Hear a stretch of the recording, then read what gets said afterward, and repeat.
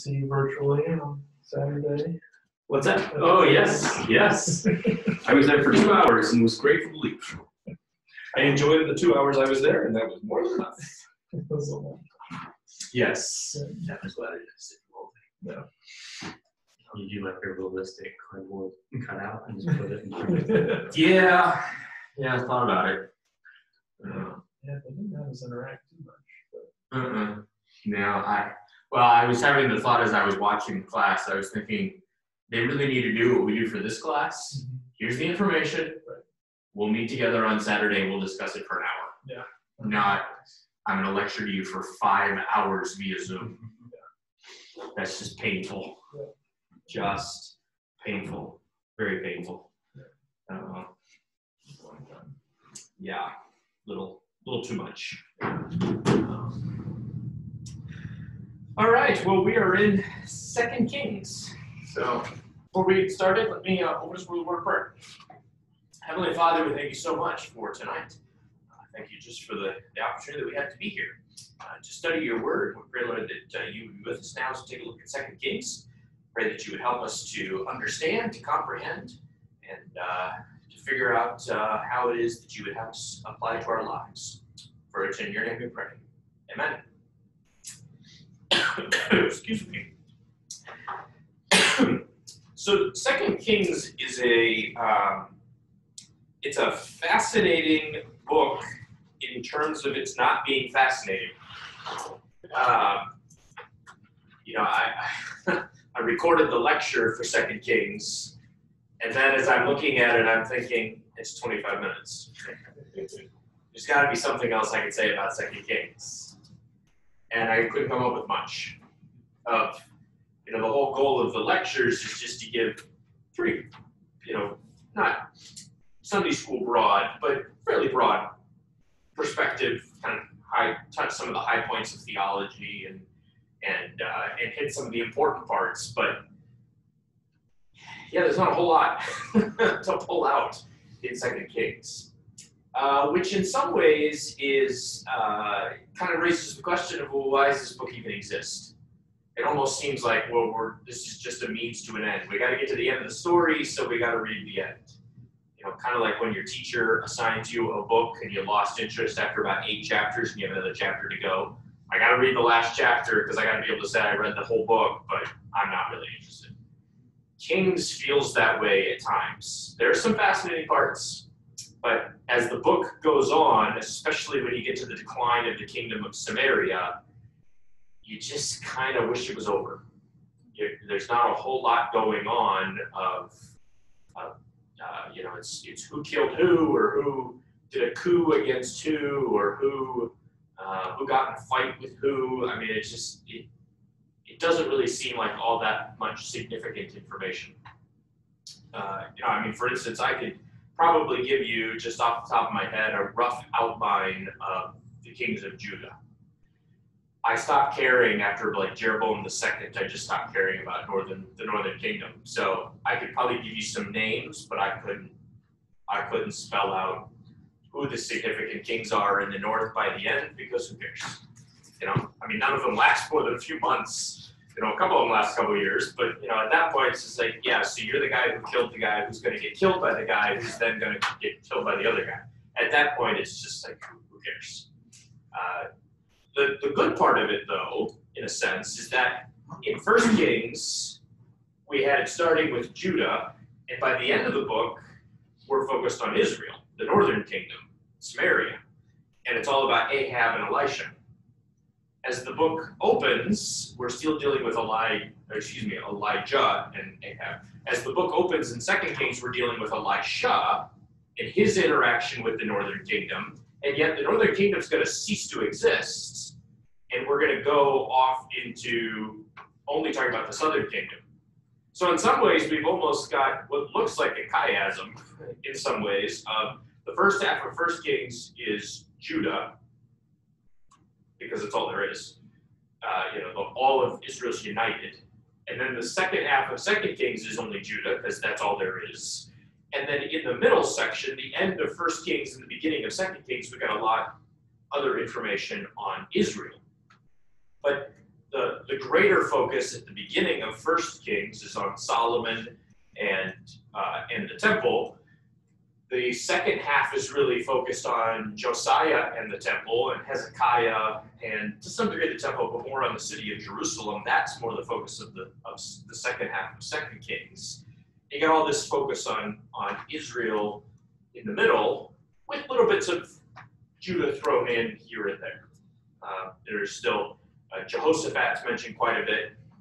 He probably gets the most focus of Judah kings or Judean kings in the end of First Kings and the beginning of Second Kings, but to some degree, you almost get the sense that he's only getting mentioned because of his interaction with all the kings of Israel. So it's almost as though that's the main focus there. But then you get to the point where I don't even care about Israel anymore, Northern Israel, because it's just the wild, wild west. People are killing people, and the Assyrians are coming in, and you know, then the focus has shifted to now we're dealing with the southern kingdom only. And then once Israel's gone and Samaria has been taken off into captivity, then we're definitely only dealing with the southern kingdom.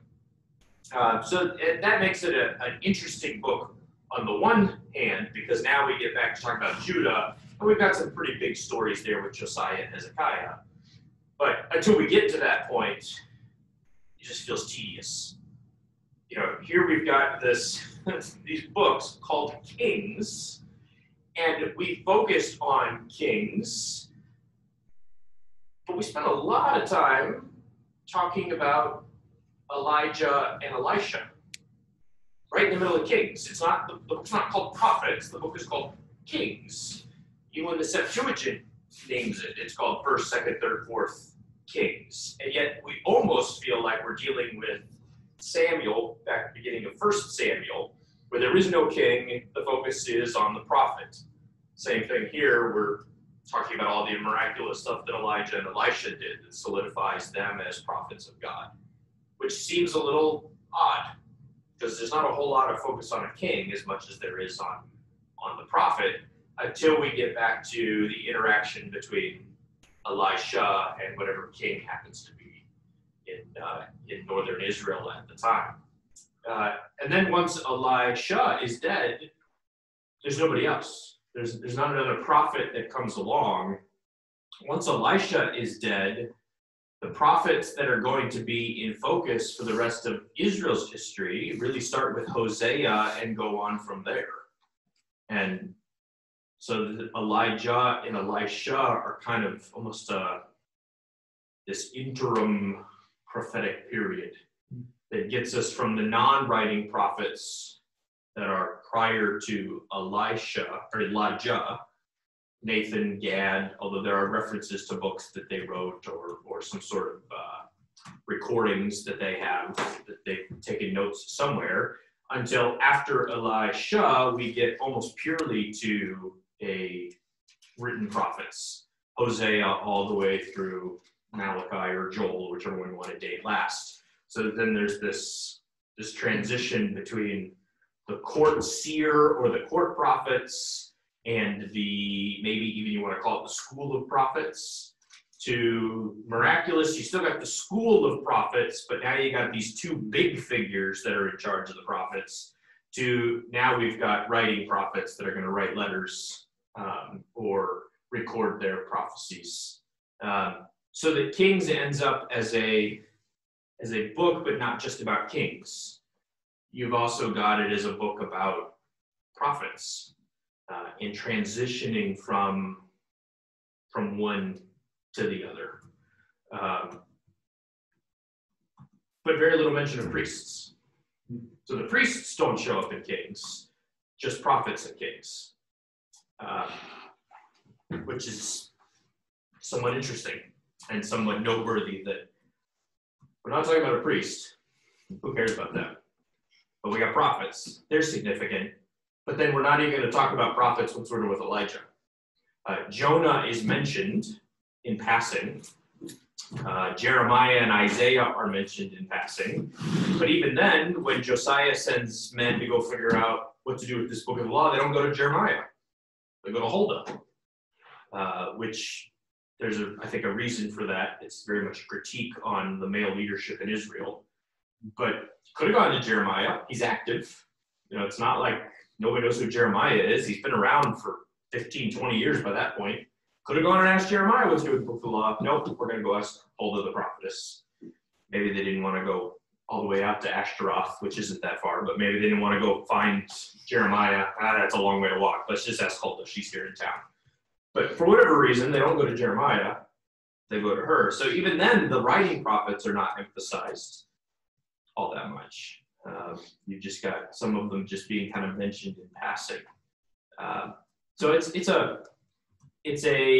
times it's a boring book, just almost tedious of who killed who, almost insignificant in some places, and yet the importance of it in terms of the overall history of Israel is very significant.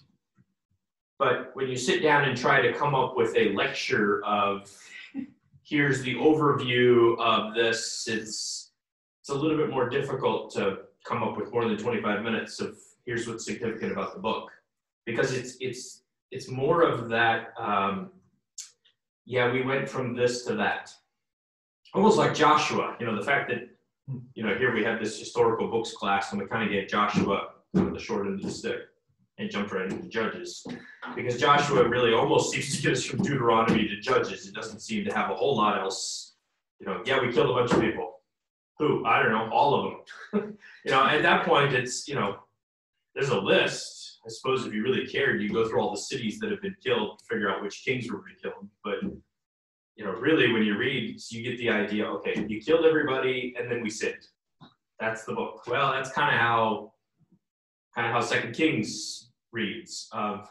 In order to get to the prophets, we've got the former prophets is what we call these historical books. In order to get to the rest of the prophets and to get to the exile in the post-exilic period and the beginning of the restoration of Israel and the coming of the Messiah, in order to get to all that, we got to get from Ahab and Elijah to the end. So let's kill everybody and sin, and then boom, done. And in some ways, that's what the book reads like. And even the part about Judah reads that way to some degree, because we kind of get this sense that we're headed downhill, and whenever we've got a bright spot, he dies. Either he gets himself killed, like Josiah, going and fighting at Megiddo against Pharaoh Necho, or he's Hezekiah and just dies of old age. And then you're left with Manasseh. And, well, at least we get Josiah after Manasseh, but still, you're kind of, yay, Israel's going to recover. No, actually, Josiah's going to die, and he's got, pretty much every male relative left in his family is wicked. Doesn't matter who they are. And one's going to get killed by the Egyptians. One's going to get taken to Babylon. One's just an idiot and won't listen to anybody and gets himself blinded and then killed. So, even when you get a bright spot, it's still, you kind of get the sense of this is all headed somewhere and it's not good. So that you have these wonderful stories, but all they seem to do is delay the inevitable. And I think probably if I had to say, not so much theologically, besides the fact that 2 Kings just acts as a bridge, it more, I think, highlights this idea of a remnant, of you're getting these bright spots, but it's not of okay, we're going to have this resurgence of Israel as much as it is this reminder of not everything was bad. Whereas in the north, you don't ever get the indication that anything was not bad, aside from Elisha and Elijah. Everything else seems bad. Even the man of God who went to the north seemed bad. With Judges, we had the book of Ruth, which is, Ruth is in some ways a critique on the period of the Judges, but at least there's a bright spot. And you kind of get the sense of here of, had they followed Josiah, had they followed Hezekiah, things might have been different. But even then, they had a great king in Josiah, and the moment he's dead, they go back to worshiping foreign gods. Yeah. And actually, there's a couple things in 2 Kings that we don't often think about. that are in the text, we just, as in terms of when we come up with our timeline, we tend to skip. So when we come to 722 BC in the fall of the Northern Kingdom, we just kind of draw a line through the north. Yep, they're done. And to a degree that that's true, except that we're reminded that there's a lot of people that still live in the north. There's actually quite a bit of archaeology that suggests that not all the cities in the north were destroyed. Megiddo, for instance, doesn't show any signs of having been destroyed.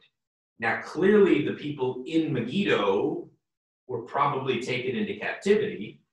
Tiglath-Pileser comes under the reign of, I think it's Pekah or Pekaniah, one of those two, and kills them and takes a bunch into captivity. And then you've got another Assyrian that comes back later and finishes the job off and takes the rest into captivity under Sennacherib and some of the other ones. But that's not really the end of the north. You have them coming and taking a lot of people from all over the world and putting them in Samaria, hence the term Samaritans. But there are still a lot of Jews that are left, or Israelites that are still left that have not been taken. The people who would just been somewhat inconsequential and irrelevant to any Assyrian policy of, we don't need them, you know, why would we take them back with us to Assyria? They're worthless. We'll just leave them here, but we'll mix them in with a bunch of other people. So the result is that the idolatry of the worship of the two golden calves didn't end at that time. It's likely, in fact, I think it's even referenced in, I don't think it's referenced in Kings. I think it's actually referenced in the records of the king Tiglath-Pileser, of them taking the golden calf from Dan, actually taking it with them. We kind of lose track of it somewhere. I think it ends up, they take it to the border, and I think that's the last time it's mentioned. But the one in Bethel continues, because when Josiah goes there, he doesn't go to an abandoned sacrificial area. He goes to an active sacrificial area. Because if it's abandoned, if nobody's worshipped there in 150 years, who cares? Why would you worry about it? But the fact that he goes and feels the need 100 years later, 60, 70 years later, you know, it feels the need to go and destroy it, it's actually still going. And it's actually still going strongly. And so he goes and doesn't just destroy an abandoned sacrificial high place, he destroys an active sacrificial high place and burns the ashes of the priests on the altar and breaks out the altar and splits the altar, does all the stuff that was foretold by that man of God back in 1 Kings. He does that and takes care of that and destroys it and gets rid of the golden calf and kind of cleanses the land of the idolatry, which is somewhat short-lived because as soon as he dies, they go right back. Not necessarily the golden calves, but they will go back to worshiping the Baals and worshiping other foreign gods. But that's something I think that we don't often remember, is that it's not, it is the end of Northern Kingdom politically. It is not the end of them spiritually. They continue to have an influence even on the Southern Kingdom through idolatry. Baal worship has become really big in the south. The worship of Asherah has become really big. Manasseh made it big, but a lot of that is influenced by the north. When King Ahaz, when he sets up the foreign altar in the temple, he didn't get it from the northern kingdom, he got it from Damascus, he got it from the Syrians. And he goes and he takes an image of their altar and he sets it up in the temple courts. But by the time you get to the later kings with Manasseh, they're actually worshiping Asherah, they're worshiping Baal, they're worshiping the false gods that probably came from the north.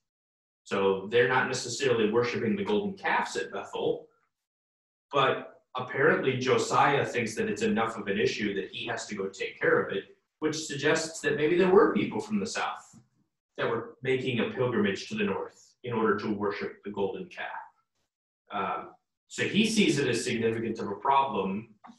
I don't know if he necessarily sees it as I need to reunite all of Israel and reclaim all the land, because I don't think he makes any effort to get rid of any, I mean, there's no indication anyway that he fights any battle with the Assyrians. In fact, Pharaoh Necho is actually going to fight against the Assyrians. So Josiah almost seems to be on the side of the Assyrians when he tries to stop Necho from going. So it's not like I'm trying to kick all the Assyrians out of the north and reclaim northern Israel for southern Israel and make us a unified nation again. It really seems to be, I've got to stop my people from going and whoring after these gods in the north. Again, just kind of reading between the lines there, it seems to be more what's going on, is that he's trying to remove that spiritual influence from the north on the south, which we don't often think about. 722 is not the end; it's just the end of the kingdom, not the end of that influence.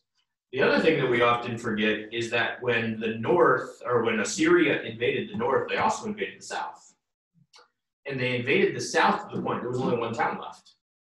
So pretty much every town in the entire country, with the exception of Jerusalem, has been destroyed.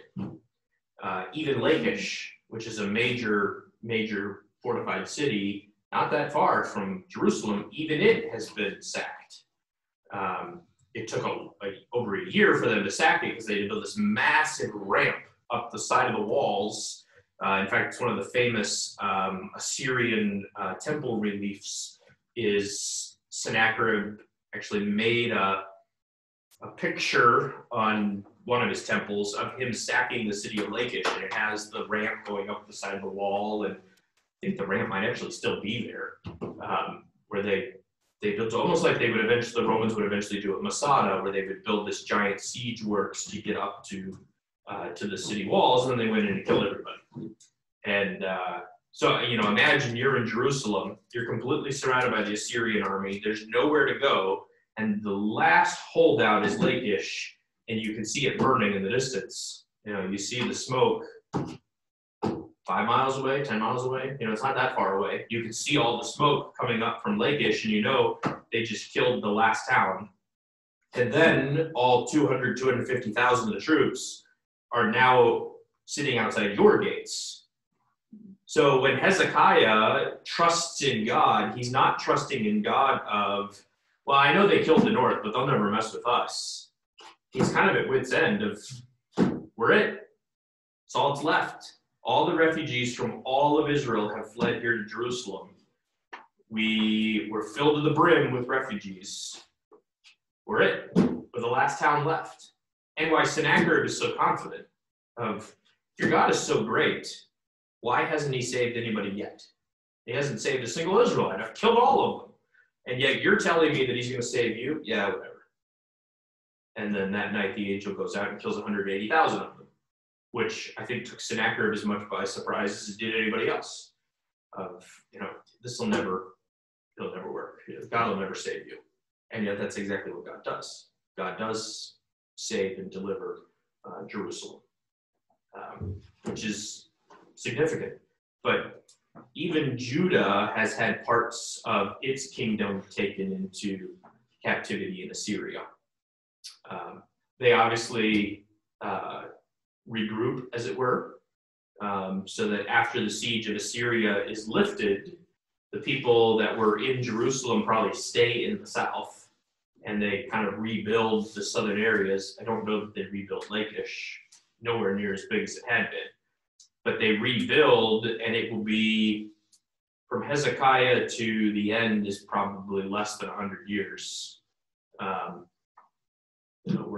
This is 710, 700, somewhere in there, BC, when Sennacherib has come back.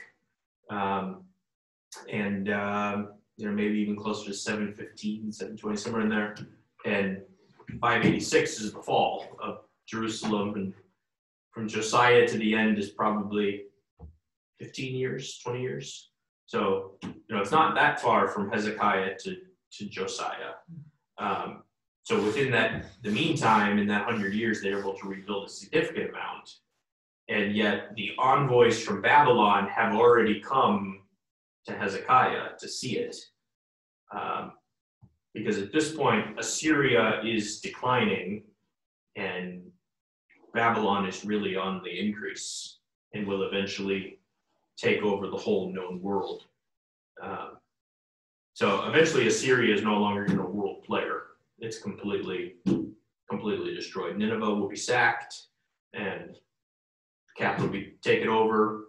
And so you've got Babylon from the north or from the south that's going to mess with Assyria, which is slightly north of them. But then you've also got the rise of the Medes and the Persians, which is kind of taking place after the dominance of Nebuchadnezzar in 586. But, within 30, 40 years of Nebuchadnezzar, you have the Medes and the Persians coming in and taking over. So, there's some significant world powers that are coming to power there that are destroying Assyria and just making it nothing. But Hezekiah doesn't know all that as he's in the walls there. He has no idea that what's about to happen. He's just simply trusting God, which I think puts his faith really into perspective of it's not just, yeah, God will save us. It's, well, God doesn't save us, we're dead. This is it. It's not just that they're besieging us, it's they're besieging us and they've killed everybody else. There is nothing left. So it's a real significant demonstration of Hezekiah's faith. As for him showing all of his riches to the Babylonians, it's tough to know if he's bragging. There's not a lot there. Yeah, the text obviously views it negatively. So I wonder if he's kind of bragging of, look how wonderful we are. And yet he's like, well, whatever, I don't care. I'm going to be dead, so I don't care what happens. It's also strange after he seems to be such a good. Mm-hmm. Yeah. So I'm not really sure why he kind of loses focus there at the end, but he certainly appears to. Maybe it was part of the plan. Yeah. Seems like no. Yeah. There's the famous story of the sun going backwards. There was a viral email that was going around that NASA had created a satellite program that could predict where the sun would be and all this based on historical records of the sun, and that when they ran the computer program, they found that they were like 32 hours off. They couldn't account for the 32 hours. And so according to the story, one of the members of the NASA team was a Christian and pulled out his Bible, and they were able, from the story of Joshua having the sun stand still, and from the 15 steps that it goes back on the sundial, they were able to calculate that was the missing time frame that they were looking for. And once they were able to account for that, then the computer program would run correctly so that NASA can make all of their astrological or astronomical predictions based on the position of the sun. I started getting it via email probably, well, we were using Juno at the time, so that would have been late 90s maybe. But one of my Old Testament professors, Dr. Younger, got a little curious, so he started chasing down its origins. And it started appearing in newspapers as early as the 1960s. Never with a citation, never with a source, just a random story, and apparently newspaper editors would use it as filler. If ever there was they had space where they just needed a stupid story, that's the one that they would put in. But it's been repeated over and over and over and over and over again. There is no basis, no scientific proof. NASA knows nothing about it. Actually, I had another professor who offered, he said he would pay for the phone call if I would call NASA and ask about it. And I didn't, but then I found out that Dr. Younger had researched it. There's no need to call NASA and find out the whole thing's baloney. But sometimes when when we come to that part in Kings where it talks about the time on the shadow going backwards, people will find a copy of that story online and be like, yeah, see, here's proof. And yeah, no, not so much. So, yeah. The book ends on a high note, sort of,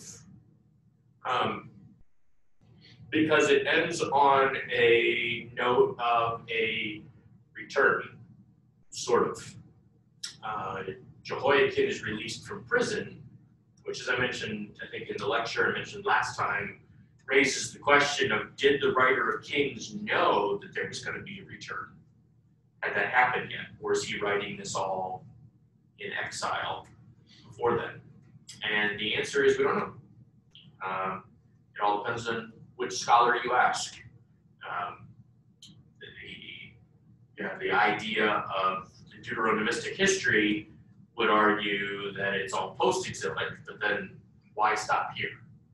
Why not mention the return that you have at the end of the Chronicles, which seems much more positive, but he apparently doesn't know about it. Or if he knows about it, he chooses not to and instead thinks that the story of Jehoiakim being released from prison is sufficient to be that element of hope. I tend to lean more towards the idea of he wrote it in exile and he doesn't know of a return yet. Hasn't happened yet. And it's fascinating that nobody in later generations cared to add it. They just leave it. They leave it on a high note, but an odd high note.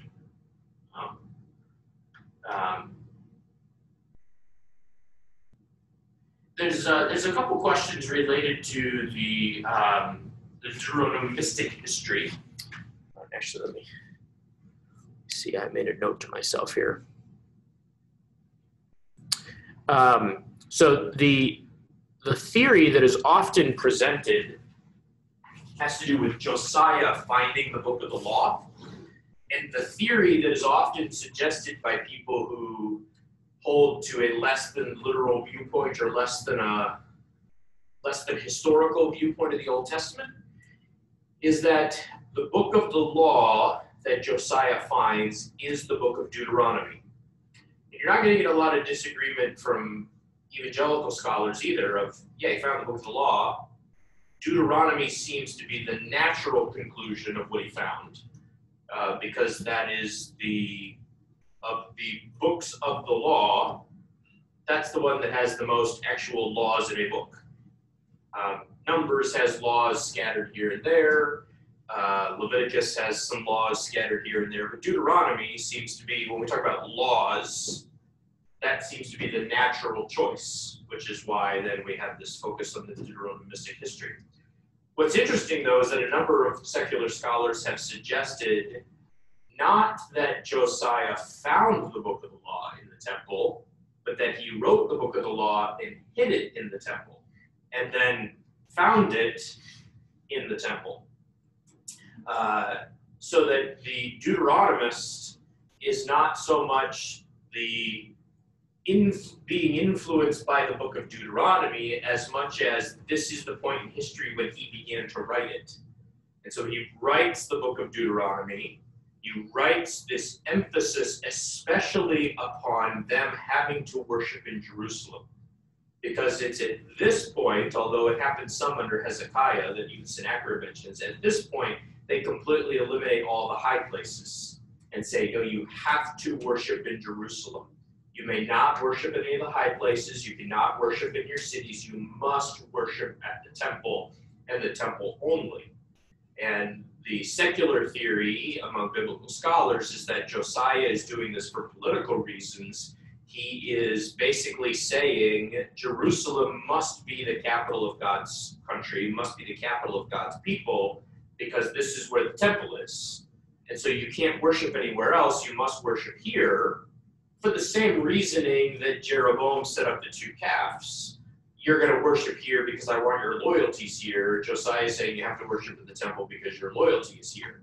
And so all of this emphasis in the book of Deuteronomy, the place where I will put my name that God keeps referencing throughout the book of Deuteronomy, the suggestion is that Josiah is the one who has that put into the book of Deuteronomy as the book of Deuteronomy is being written, so that he can point to it and say, see, you have to worship in Jerusalem. So this is one of the quirks, as it were, of the Deuteronomistic history, is that it's not everybody's this way, but a lot of people are not just, you've got a single Deuteronomist who's writing this, it's that you've got a Deuteronomist who's kind of back writing, as it were. That he's back writing into the book of Deuteronomy things that are important for him then. And this is the same even with the book of Chronicles, that one of the reasons why secular scholars will try to emphasize when the book is written and say, oh, it was written after the exile, is that they want to have that be the interpretive lens through which you view the book itself. So we're not viewing the book of Chronicles as what's going on in Solomon's day. They want us to view the book of Chronicles and what's going on in the chronicler's day. And they want to say that the chronicler's day must be 200 to 300 BC, and that it's really late, and it's been influenced by the Greeks. It's been influenced by them, and it's it's post-Persian, it's post even Alexander the Great-ish time period, which sounds great, except that there's not necessarily a historical background for that. There's no proof for that. And the same with Kings of, to say that Kings was written during the exile doesn't really fit their connection with, no, this has to be a deuteronomistic emphasis, either emphasizing in the time of Josiah, you have to worship in Jerusalem, or emphasizing the time when the Deuteronomist is writing after the exile of, you have to worship in Jerusalem. Trying to emphasize again the temple, so that he's, again, writing back into history something that they need right then. I don't know how many of you have seen The Hunger Games or read the books, The Hunger Games. Those were popular 15 years ago. Movies came out not too long ago. But there's a scene where they're doing the second quell that you find in the books, the 75th quell, where they have a reaping of all the victors for all the previous quells. But he pulls out this like weathered piece of yellowed paper from this box of it's supposed to have the instructions for each quell, and that this is the quarter quell, and here are special instructions for the quarter quell. And yet, as you're reading the books and watching the movie, he just made this up. This has absolutely nothing to do with, this is not, the designers of the games did not design this, did not come up with this. It's politically expedient for him at that point in the history of Panem to get rid of all the victors. And what better way to get rid of all the victors than sending them back into the Hunger Games and having them kill each other. So he's not reading a historical document, he's reading a document he came up with that morning. And that's basically the suggestion that that's what Josiah is doing, that Josiah is writing a document to achieve a political end, and that the Deuteronomist then is influenced by either is Josiah or is working with Josiah, or in another theory is writing after the exile, but still trying to emphasize the one temple for political purposes. Has to be Jerusalem, has to be the temple, trying to get everybody to worship there. Which is it's an interesting theory. No weight to it, but it's an interesting theory, and you can see why they would think that. One of the proofs that's often used in the New Testament for why the New Testament writers did not make up the Gospels is the fact that they never bother, as they're making up Jesus, to have him deal with any of the issues that were significant in the early church. I mean, you would think if here you are making up this religion, and you're one of the biggest questions that's going to come up within about 15 years of the death of Christ is, do you have to be circumcised? You would think that you would just conveniently have your made-up Messiah mention that. But oops, we forgot to put that in, so we have to call the council because we forgot to have our fake Jesus talk about circumcision or meat sacrifice to idols or any other number of issues. And obviously that's because it's real and Jesus didn't care to talk about that. But if you were going to make it up, you'd think you would put all that in there. Same with Josiah of, okay, that's interesting, that deals with the temple. What about all these other issues? I mean, there's a lot of things that could have come up that he could have put in there, like rebuilding the temple for one, or what do we do about intermarriage with that's a big issue in Ezra and Nehemiah. That doesn't, I mean, some people will say that Deuteronomy speaks quite a bit about that, but it doesn't seem to speak a whole lot about foreign women. It seems to speak a lot about the women and fellow Israelite women that you're not allowed to marry. So it's again, there's issues that if Josiah was going to sit down and make up the book, you would think that he would have included it in there, that he doesn't. You think he'd have more of an emphasis on kings. It's just chapter 17. It's the only chapter that really deals with kings. And you would think if you're writing a book on the kingdom where there's never been a king, there's never been anything else written about kings, you think you would be careful to actually put in a bunch of stuff about kings. But he doesn't. So it would seem that if you're going to go with that theory, that basically Josiah is only concerned about the temple.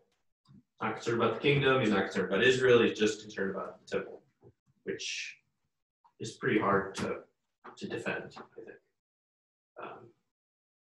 But that is one of the leading theories that you'll often read about, is that that Josiah is the one who either wrote or commissioned Deuteronomy. And so if you're reading a secular scholar on any of the historical books, you'll often see that mentioned as part of this Deuteronomistic history,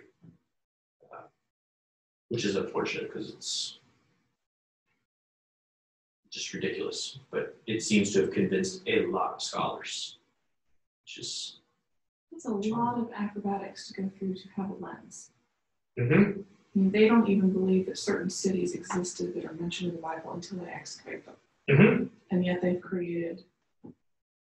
Yep. I mean, I get wanting to have something that makes sense to view all of these books through, especially if you don't understand that they're inspired, but we came up with that. Yep. One other question, we were talking about Josiah and the Huldah issue, is there was this one guy down in South Africa, and his paper was written in Dutch, so I'm going off of Google Translate, so I may not have understood it correctly, but I think I got what he was saying. He was suggesting that Huldah, they went to a prophetess because, instead of Jeremiah or anybody else, there was a certain proclivity to go to a prophetess. It had to do with sort of the witch culture, or the worship of Asherah, or sort of the female. Yes, she's a prophetess, but more so culturally they viewed her as having special mystical powers. Yeah. What do you do with that? I mean, I was like, oh, that's interesting, but yeah, it's an interesting theory. Sort of the same reason sagas to the Witch of Endor and all other things. He was linking it to that, but again, it was in Dutch, and I was having a hard time. Yeah, I could see why a scholar would think, well, it's natural they would go to her because women were such, held in sacred regard because of Asherah. But she's not a prophetess of Asherah. Yeah. She's known to be a prophetess of Yahweh, who, depending on what religion, what version of Asherah, there's Asherah, there's Ashtaroth, there's Astarte, they're all same names. But some of them are married to Baal. One of them is considered to be married to Yahweh. I think it's Asherah is married to Yahweh, supposedly, in some versions. But even then, you would think that if the goddess is the most important, you would think then that you would go to a god or a prophetess of the goddess, not a prophetess of the god, because now you're emphasizing Yahweh over Asherah. And yeah, it's Yahweh's book, but it's Yahweh's book that says don't worship Asherah. So to go to a female because of the connection with Asherah and the goddess, when the very book that you found, you're going to her and you're asking, are we going to be judged by Yahweh for having followed other gods and goddesses, including Asherah? It seems odd then, it seems like you'd almost be tempting fate of, I think God's going to judge us for worshiping Asherah. Let's go ask the Asherah prophetess if God's going to judge us for consulting Asherah. Which would make sense if you're a kind of historian who believes that Giselle was writing the book. Right. And then he goes to Huldah for permission, and she says, okay, Yahweh's going to judge you for this. And so he writes a book then that is Yahweh's going to judge. Right. That would make more sense. Yeah. So if you were crafting the whole thing, yeah, then sure, that would make sense to include Huldah. Because her response also makes him look really bad.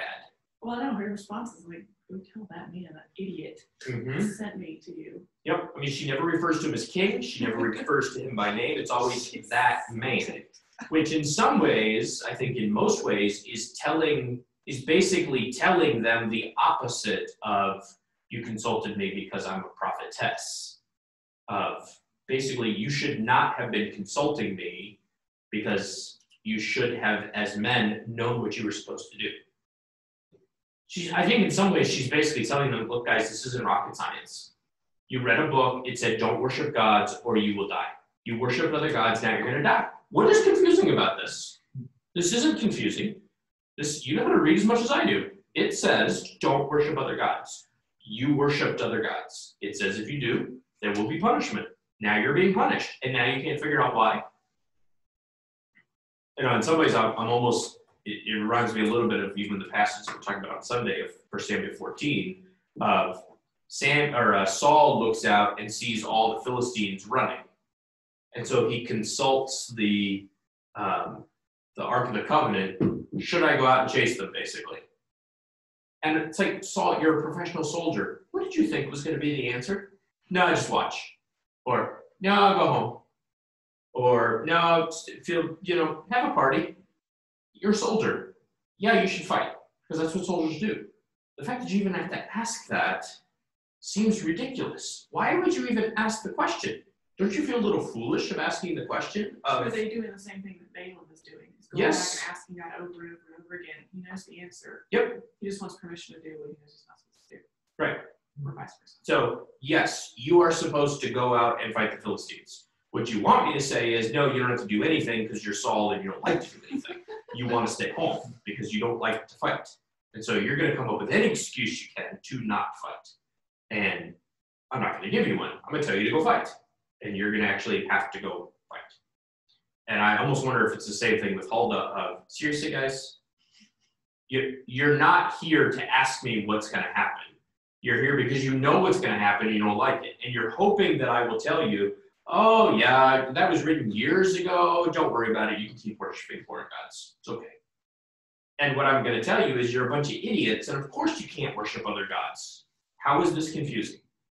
This isn't confusing. It means exactly what it says. It's written in very plain Hebrew. Don't worship other gods, or I will curse you. You're being cursed. How can you not put two and two together? So you go back and you tell that man that he's being dumb and that he needs to be a man and actually do what he's supposed to do. He is the king of Israel. Tell him to man up and do what he's supposed to do, which Josiah does. He does man up. He goes out, does what he's supposed to do, mans up, spawns this whole revival. They follow the Passover. They get rid of the foreign gods. They do all that. It's short-lived because when he dies, they go back to it. But at least for a time, he is a man and he does lead. And so Huldah is being used by God there to challenge him to actually do what he's supposed to do, which is good. That's what it needs to do. It needs to man up and be the leader that he's called to be.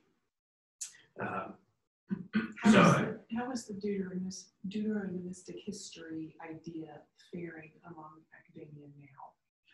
Because I got the impression that it was starting to be a bit passé, or people were looking at other explanations, even amongst secular scholars. Yes, I would say we're about in the same place with the deuteronomistic history that we are with source criticism of Genesis and the Pentateuch, of JEDP.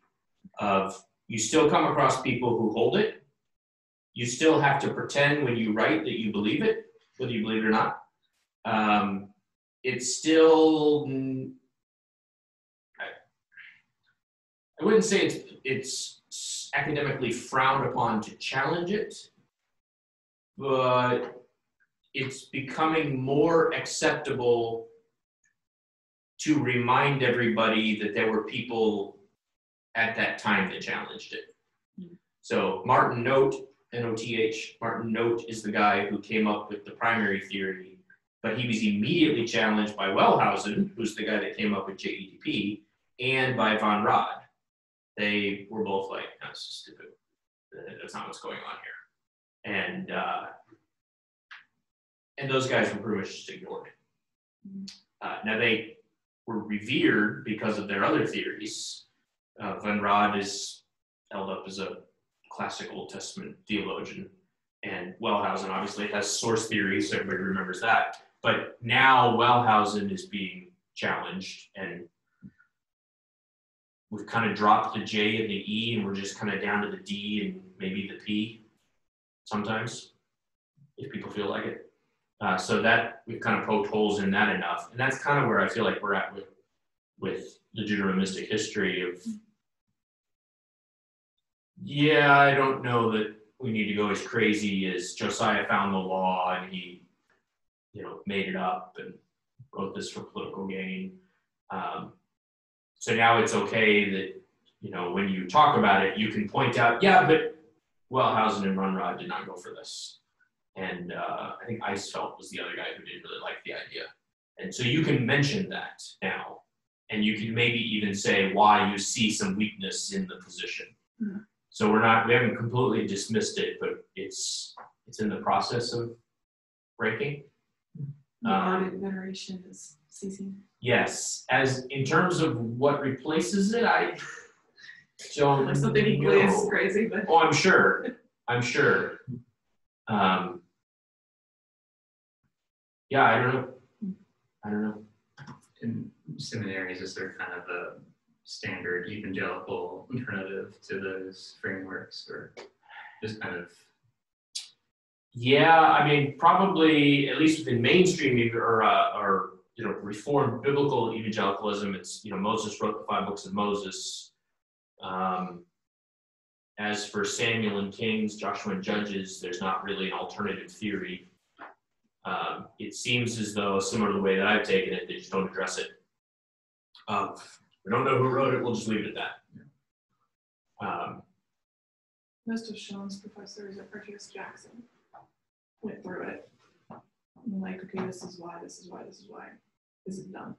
And then we don't have really our own particular reform niche in this area, but we're just what these other secular scholars have come up with is garbage. Academically too. There's not really a whole lot of support for either JEDP or Deuteronomistic history. Yeah, I mean, JEDP is even David Kleins, who used to be the head of SBL, Society for Biblical Literature, which is fairly liberal. Even he made fun of it by submitting a paper on Winnie the Pooh to the SBL National Conference. He wrote parts of it in German, so nobody knew what it was on, because he called it the Pooh Book, P-U-H-B-U-C-K, Pooh Book, which they just thought was German for something. And he got up on the floor of SBL and read an academic paper on JEDP, but on source theory, used to demonstrate how Winnie the Pooh is really about the fertility goddess that's represented by honey, and that nobody in their right mind would ever think there was really one author of Winnie the Pooh, because sometimes it's Pooh Bear, sometimes it's Winnie, sometimes it's Winnie the Pooh, sometimes it's Silly Old Bear. a very average brain. I mean, he's brilliant in how he goes through it, but people were furious because he was basically mocking them and telling them they're all stupid. And to some degree, the same is true of the Deuteronomistic history of, yeah, there is significant similarity between Joshua, Judges, and 1st and 2nd Samuel. I think to some degree, I would even be comfortable saying that they were written by the same guy.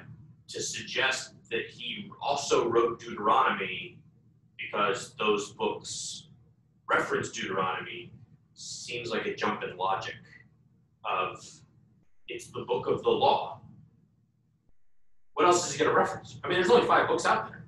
Genesis through Deuteronomy. Leviticus is all about priests. He's not writing about priests. He's writing about kings. So he's not going to mention that one. He's not going to mention Exodus because it's all about the tabernacle and the escape from Egypt. He's not going to mention Genesis, it's all about the patriarchs. Numbers is all about the wanderings. The only book left that has anything that could be applicable to kings is Deuteronomy. Well, because he quoted from Deuteronomy, it must be the writer of Deuteronomy. Like, that is a big jump in logic. I mean, that's just, yeah, that goes beyond the realm of sound reason. And yet, I think that's basically what they're doing here. And then since he found a book, well, he must have written Deuteronomy. So even that is a big leap in logic. I was thinking about it today in regards to the way the book of Luke starts out. Yeah. And kind of like an older, obviously I don't know Greek, this is what Timothy told me, like an older style Greek. Yeah. Because he's referencing the history of the Old Testament. Sure. And so I guess it seems like, why would you not start out this book that is building upon this other book with referencing it or paying homage to the way that it's written? Yeah. I feel like that's very logical. Yes. You don't need to say, No. Luke also knows of the Old Testament. I mean, the book of Jeremiah is almost like a commentary on Deuteronomy, or a commentary on Israel using Deuteronomy, maybe a better way to put it.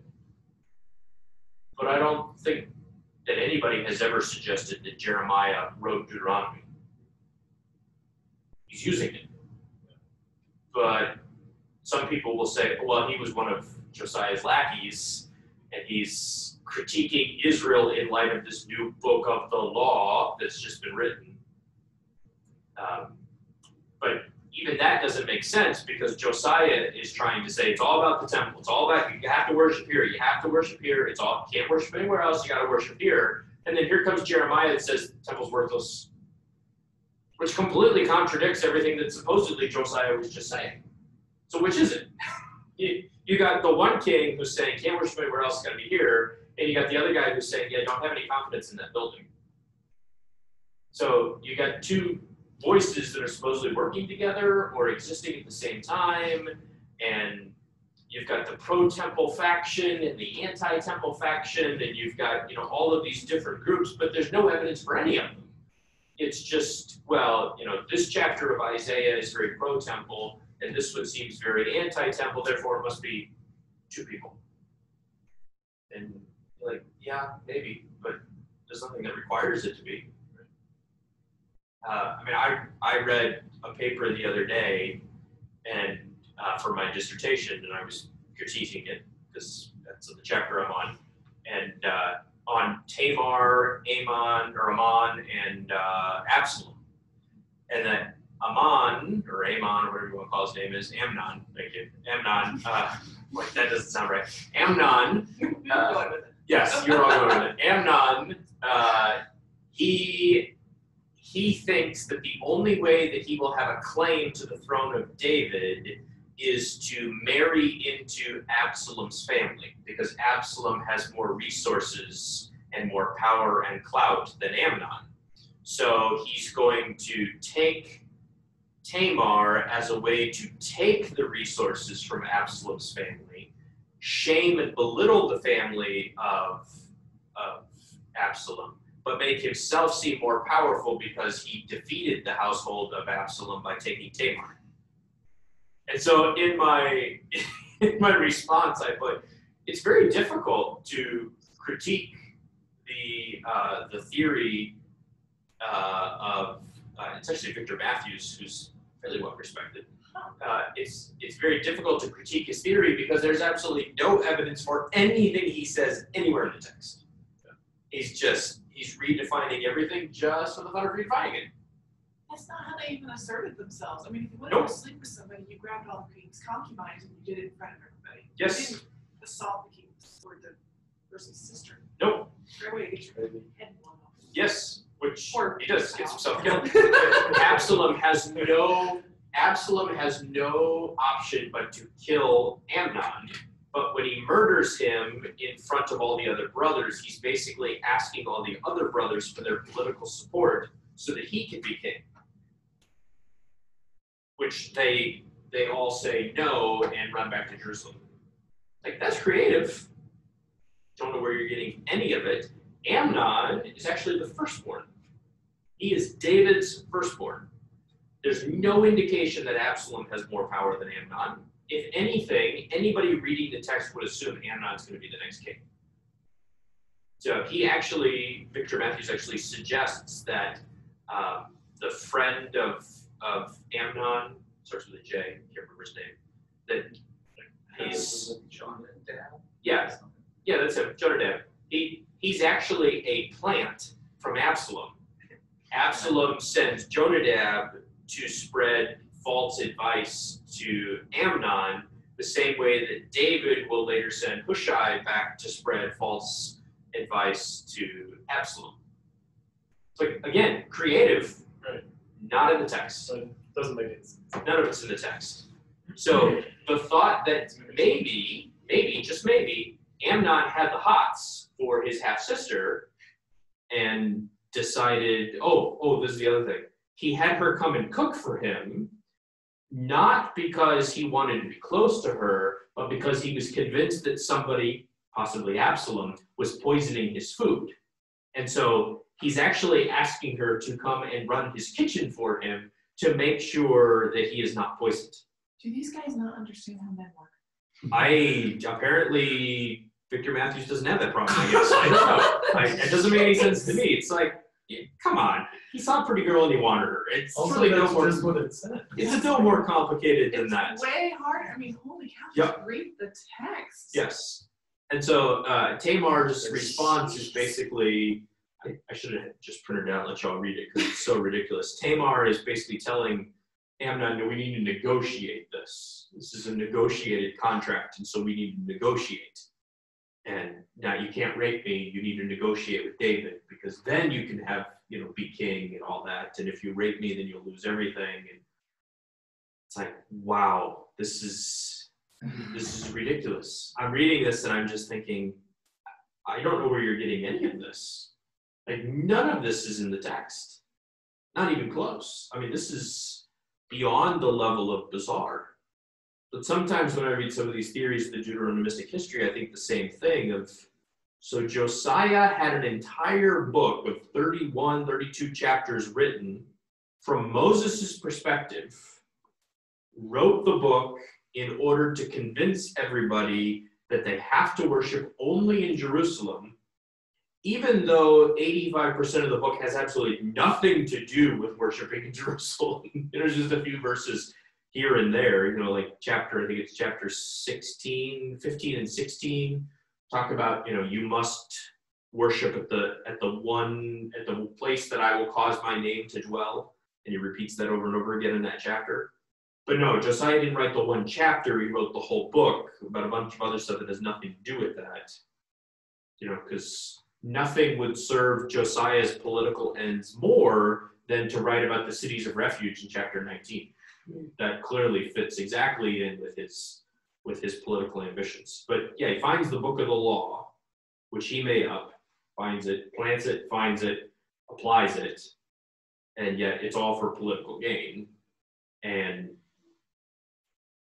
but really you've got that theory on the one hand that Josiah starts this, then you got the theory on the other hand that the Deuteronomist is kind of working later than Josiah and putting this all together.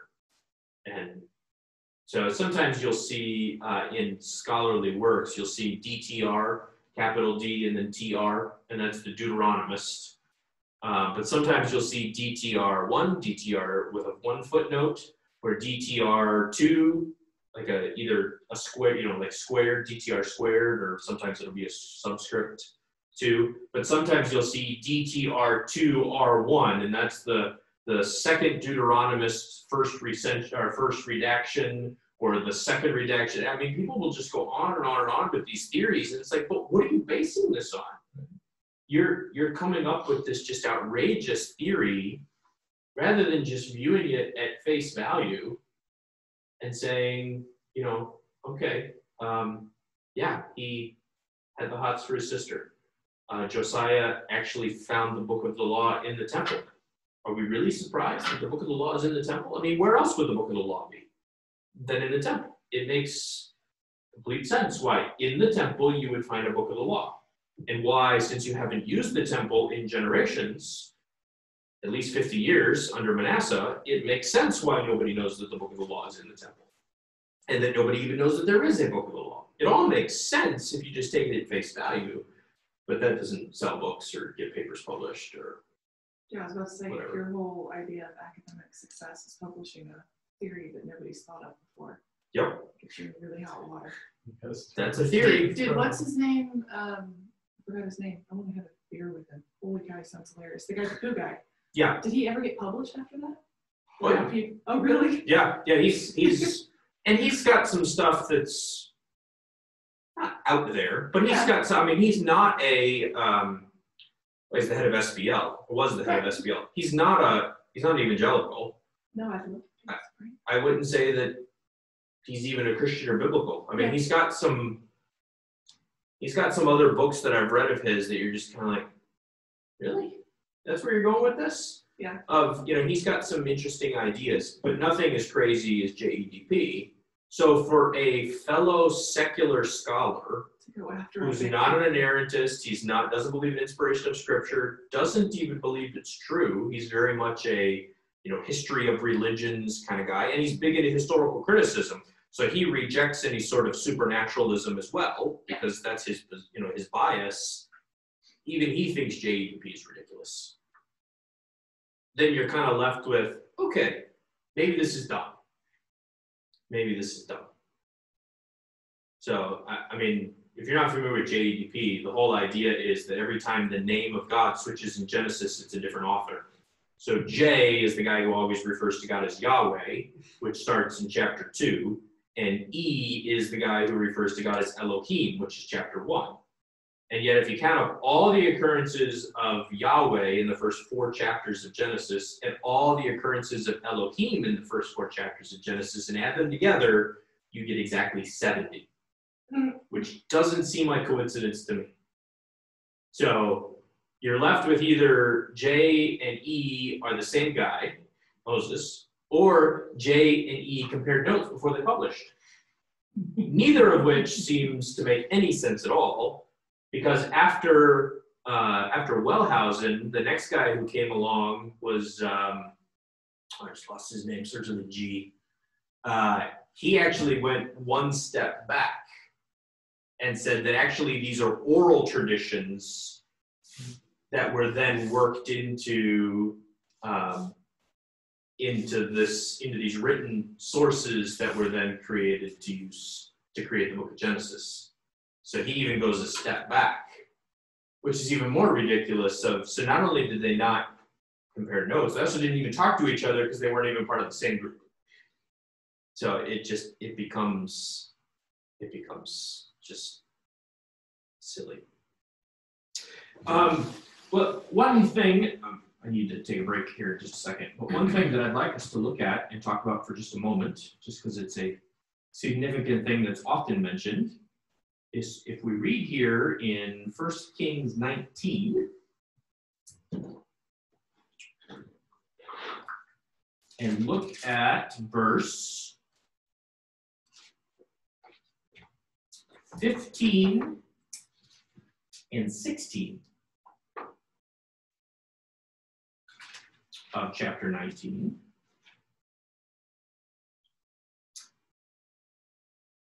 And then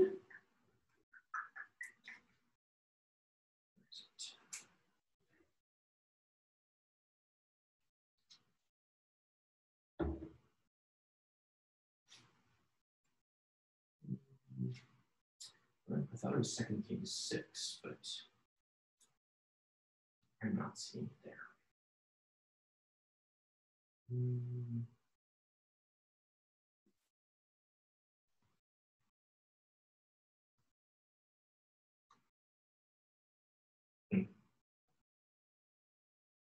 It's gonna be great when I find it.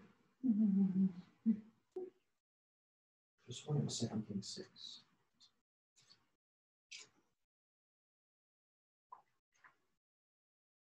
Will it spoil the suspense if you tell us what you're looking for? I was looking. Oh, here it is. 2 Kings 9.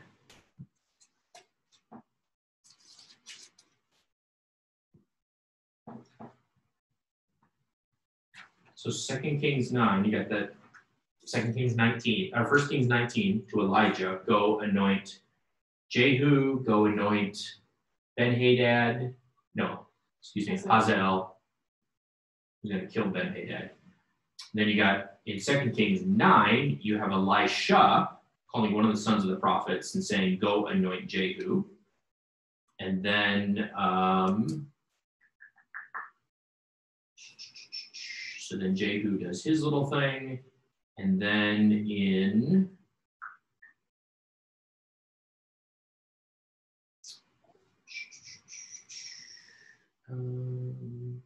2 Kings 8,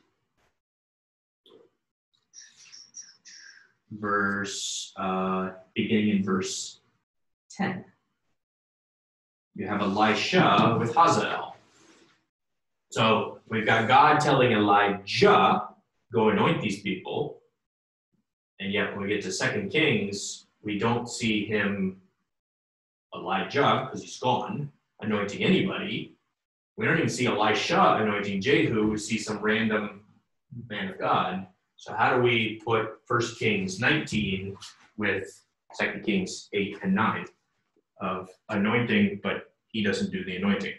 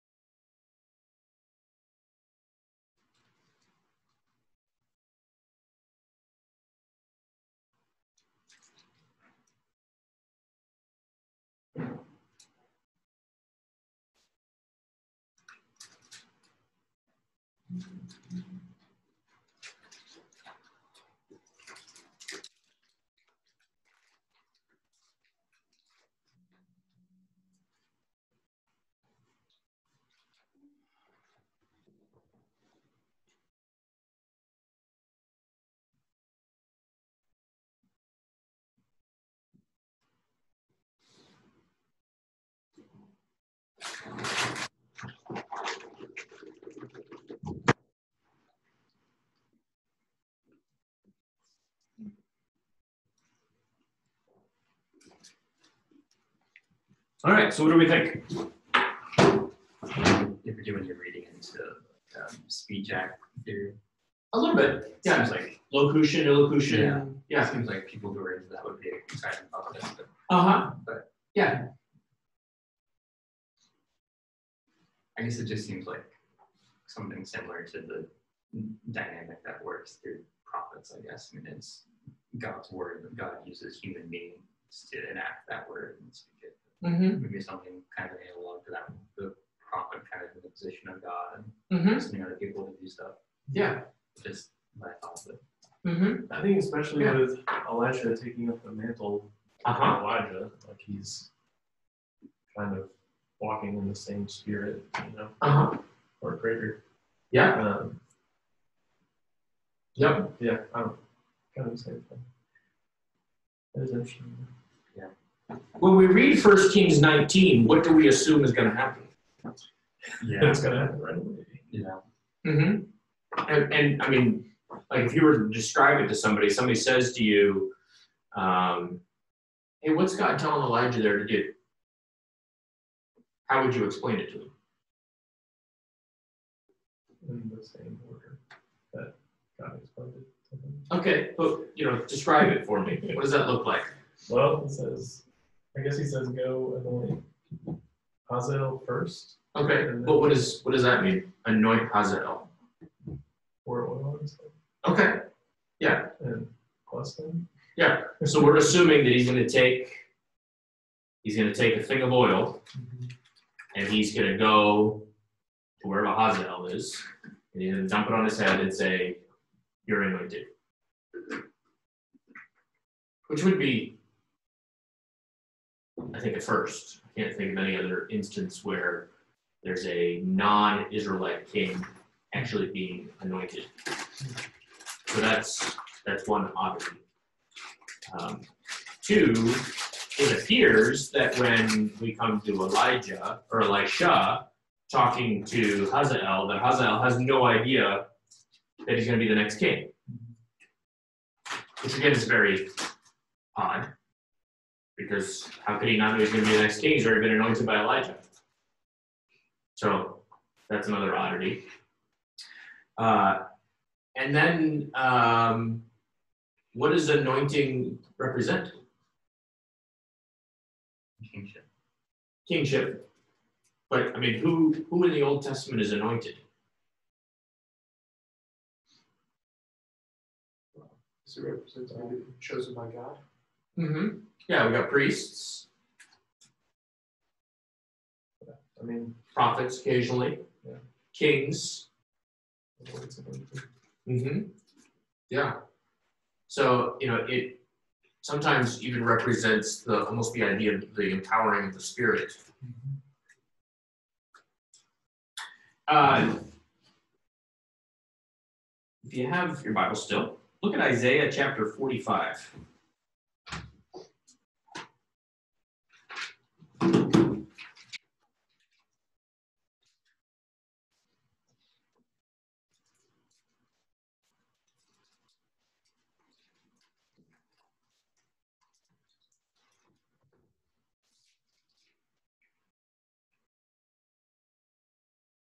What does God call Cyrus? Is anointed. So who anointed Cyrus? Yeah? Was there any oil involved?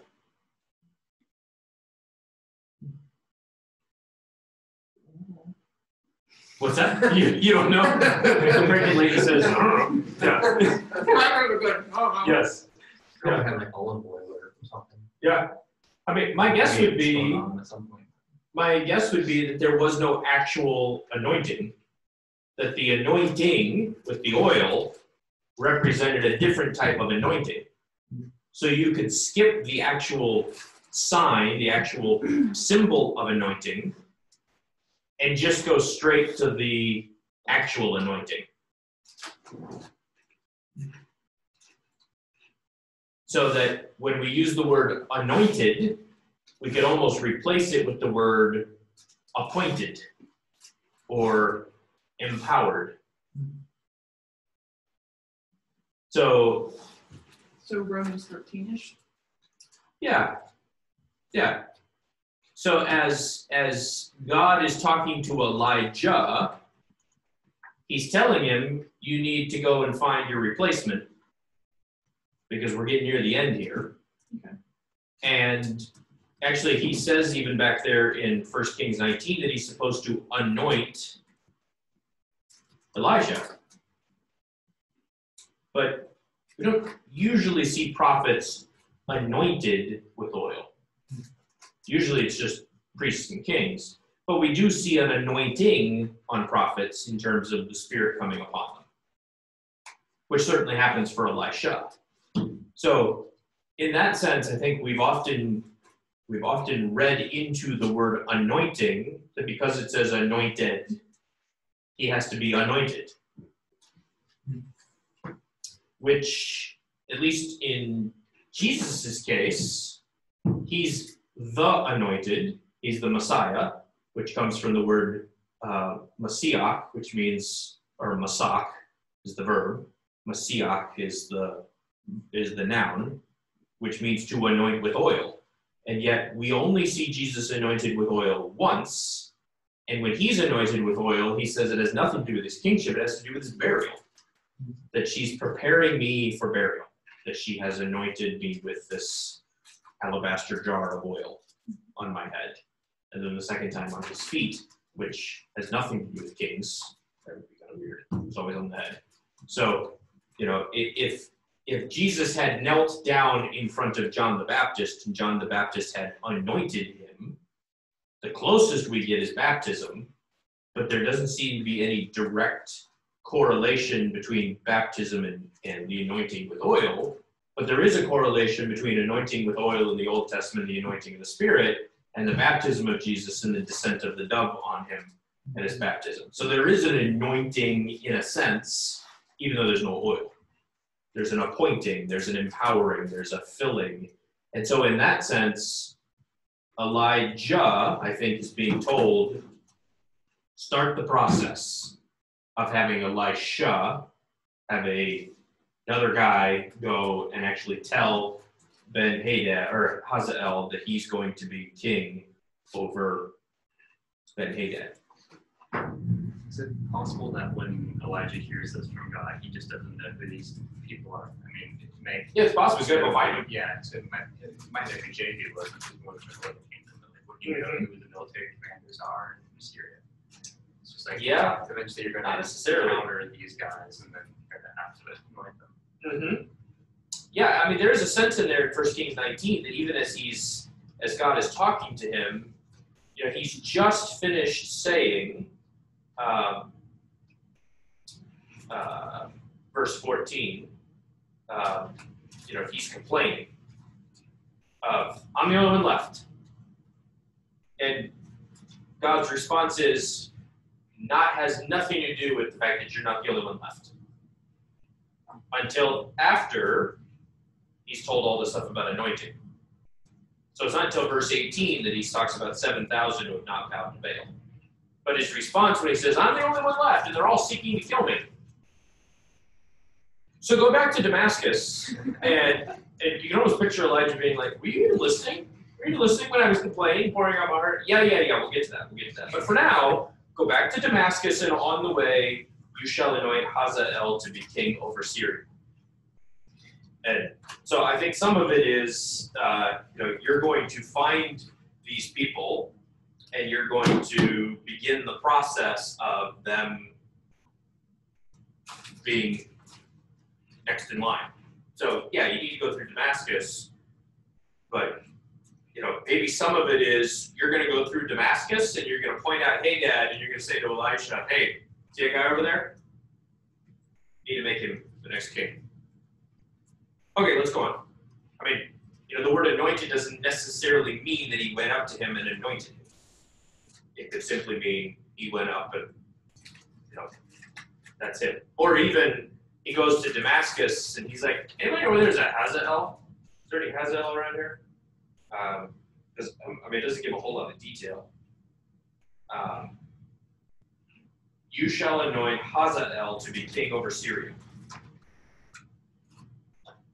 Excellent. How many Hazaels do you think are in Syria? So I'm going to go to Damascus and I'm going to find Hazael. And, you know, maybe he just goes and finds him. And then once he finds him, he tells Elisha, found him. That's the guy. Bye. Take care of it. See ya. So some of it is just keeping in mind the way that the books are written. The writers are smart enough to know. This is the one thing I think that irks me the most about secular scholarship, is that the writers are smart enough to know as they're writing that there's an inconsistency. They're not dumb. So the fact that they would leave the inconsistency, I mean, similar to what we saw in 1 Samuel of 1 Samuel chapter 10, Samuel tells Saul, wait for me 7 days at Gilgal. Then we've got chapters 11 and 12 that theologically follow from chapter 10. Chapter 10 ends with, worthless fellows say, who can save us?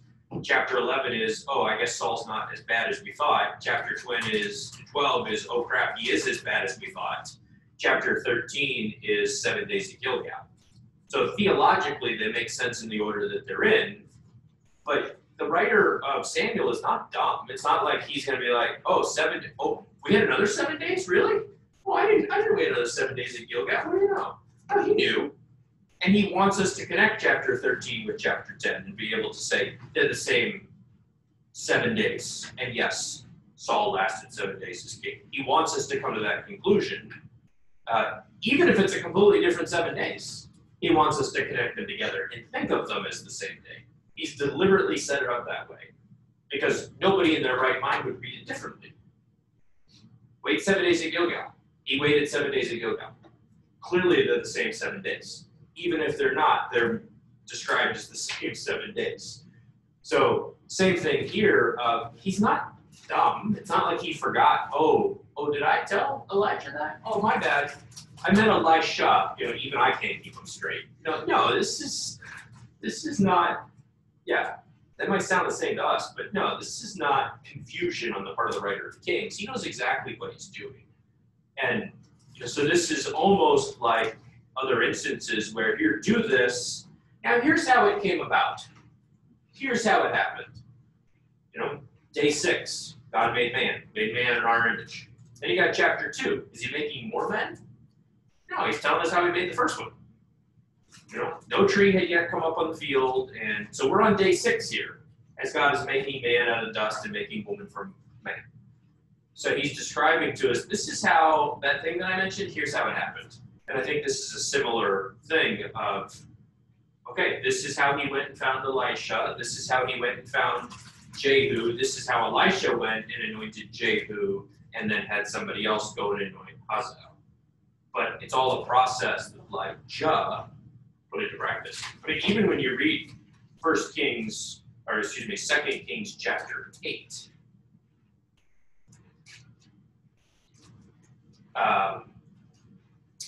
there in verse 7. Now Elisha came to Damascus. Ben-Hadad, the king of Syria, was sick. And it was told, the man of God is here. Which, again, as you're reading this, you're thinking, that all sounds very convenient. So Elisha is here, and Hazael goes to meet him. And you wonder, has Elisha ever met Hazael at this point? I don't know. But there's nothing in the text that says that he's going to become, he says in verse 13, the Lord has shown me that you are to be king over Syria. How much of it is the Lord showed him directly, rather than the Lord showed Elisha who showed him? There's nothing in the text that requires that the Lord actually told Elisha directly. Any more than Eve in Genesis says, well, God has told us. Well, yeah, he did. He told Adam, and Adam told her. So it's very possible that God told Elijah, and Elijah tells Elisha. That doesn't really change anything. So, as we're reading this, there isn't something that needs to jump out at us and say, oh, wait a minute, this is wrong. Because there's nothing in it that makes it seem wrong other than our way of reading things. I mean, even the fact that we read chapter 8 as being a significant amount of time after 1 Kings 19, which is also not necessarily true. So, what's to say that this didn't happen pretty early on? And even there in chapter 9, verse 1, go and anoint Jehu, the son of Jehoshaphat, son of Nimshi. So that's what he does. He goes to Ramoth Gilead and he anoints him. You shall strike down the house of Ahab your master, so that I may avenge on Jezebel the blood of my servants, the prophets, and the blood of all the servants of the Lord, and cut them off from the house of Ahab. And I'll make the house of Ahab like Jeroboam and like the house of Baasha. We don't really know that a significant amount of time has passed, because we don't really know how long it took Elijah to actually go and do any of the stuff that he was told to do. So it causes us to make a lot of assumptions about the text that we can't necessarily make. We can't make them one way, we also can't make them the other. We can't prove that the Lord did actually appear directly to Elisha. We also can't prove that he didn't. So some of it is, okay, we're taking the text at face value because that's how the writer wants us to take it. And he's not dumb, and he's also being guided by God in the midst of this. And God is certainly not dumb. So that as we're reading the text, anything that we see as a contradiction either is not a contradiction or was not a contradiction to the writer. Because again, he's not dumb. He's not looking at this and thinking, oh man, I can't believe I missed that one. You know, sometimes I'll write a paper or something and I'll go back and read it later and be like, oops, typo. Yeah, he's not reading this thinking that. Gosh, yeah, I remember when I wrote 2 Kings, a lot of typos in that one. He's not thinking that. It's written exactly the way that he wants it, exactly the way that God wants it. And any theories that smooth out those difficulties,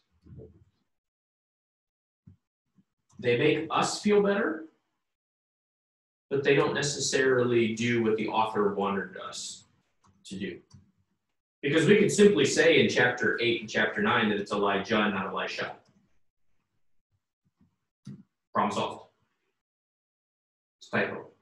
It's supposed to be Elijah, but because Elijah has already gone back to heaven, later copiers of the book changed it from Elijah to Elisha because that made more sense in terms of the chronology. Boom, we just solved the problem. Took care of a major issue. Cool. Yeah, good. I'm sure. I probably get it published too. So it may have solved the problem, but there's no evidence for it one way or the other. So is this really like a live issue people write papers about, like trying to figure out this? Yep. It just seems like such a non-issue. Yes. Yeah. Yep. There's in every book, there's we call them crux interpretum. Although I feel like I've seen it written without this R here, but according to Google, it's supposed to be there.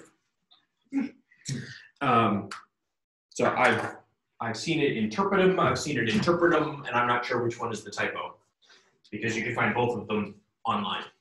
But the idea is that there's this crux or this crossroads of interpretation, and they're basically thorny issues that exist in all of the books of the Bible, that there's issues that we don't understand. Excuse me. Some of them are as simple as, how is there light on day 1 when the sun isn't created till day 4? Even Augustine wrestled with that one. How come we have 26 different diseases listed in Leviticus, all called leprosy? We know it's not Hansen's disease because it doesn't fit Hansen's disease. And it exists in houses because the blight that exists in the walls of the house that's destroyed is leprosy. It's the same word. I just lost it. Atzar,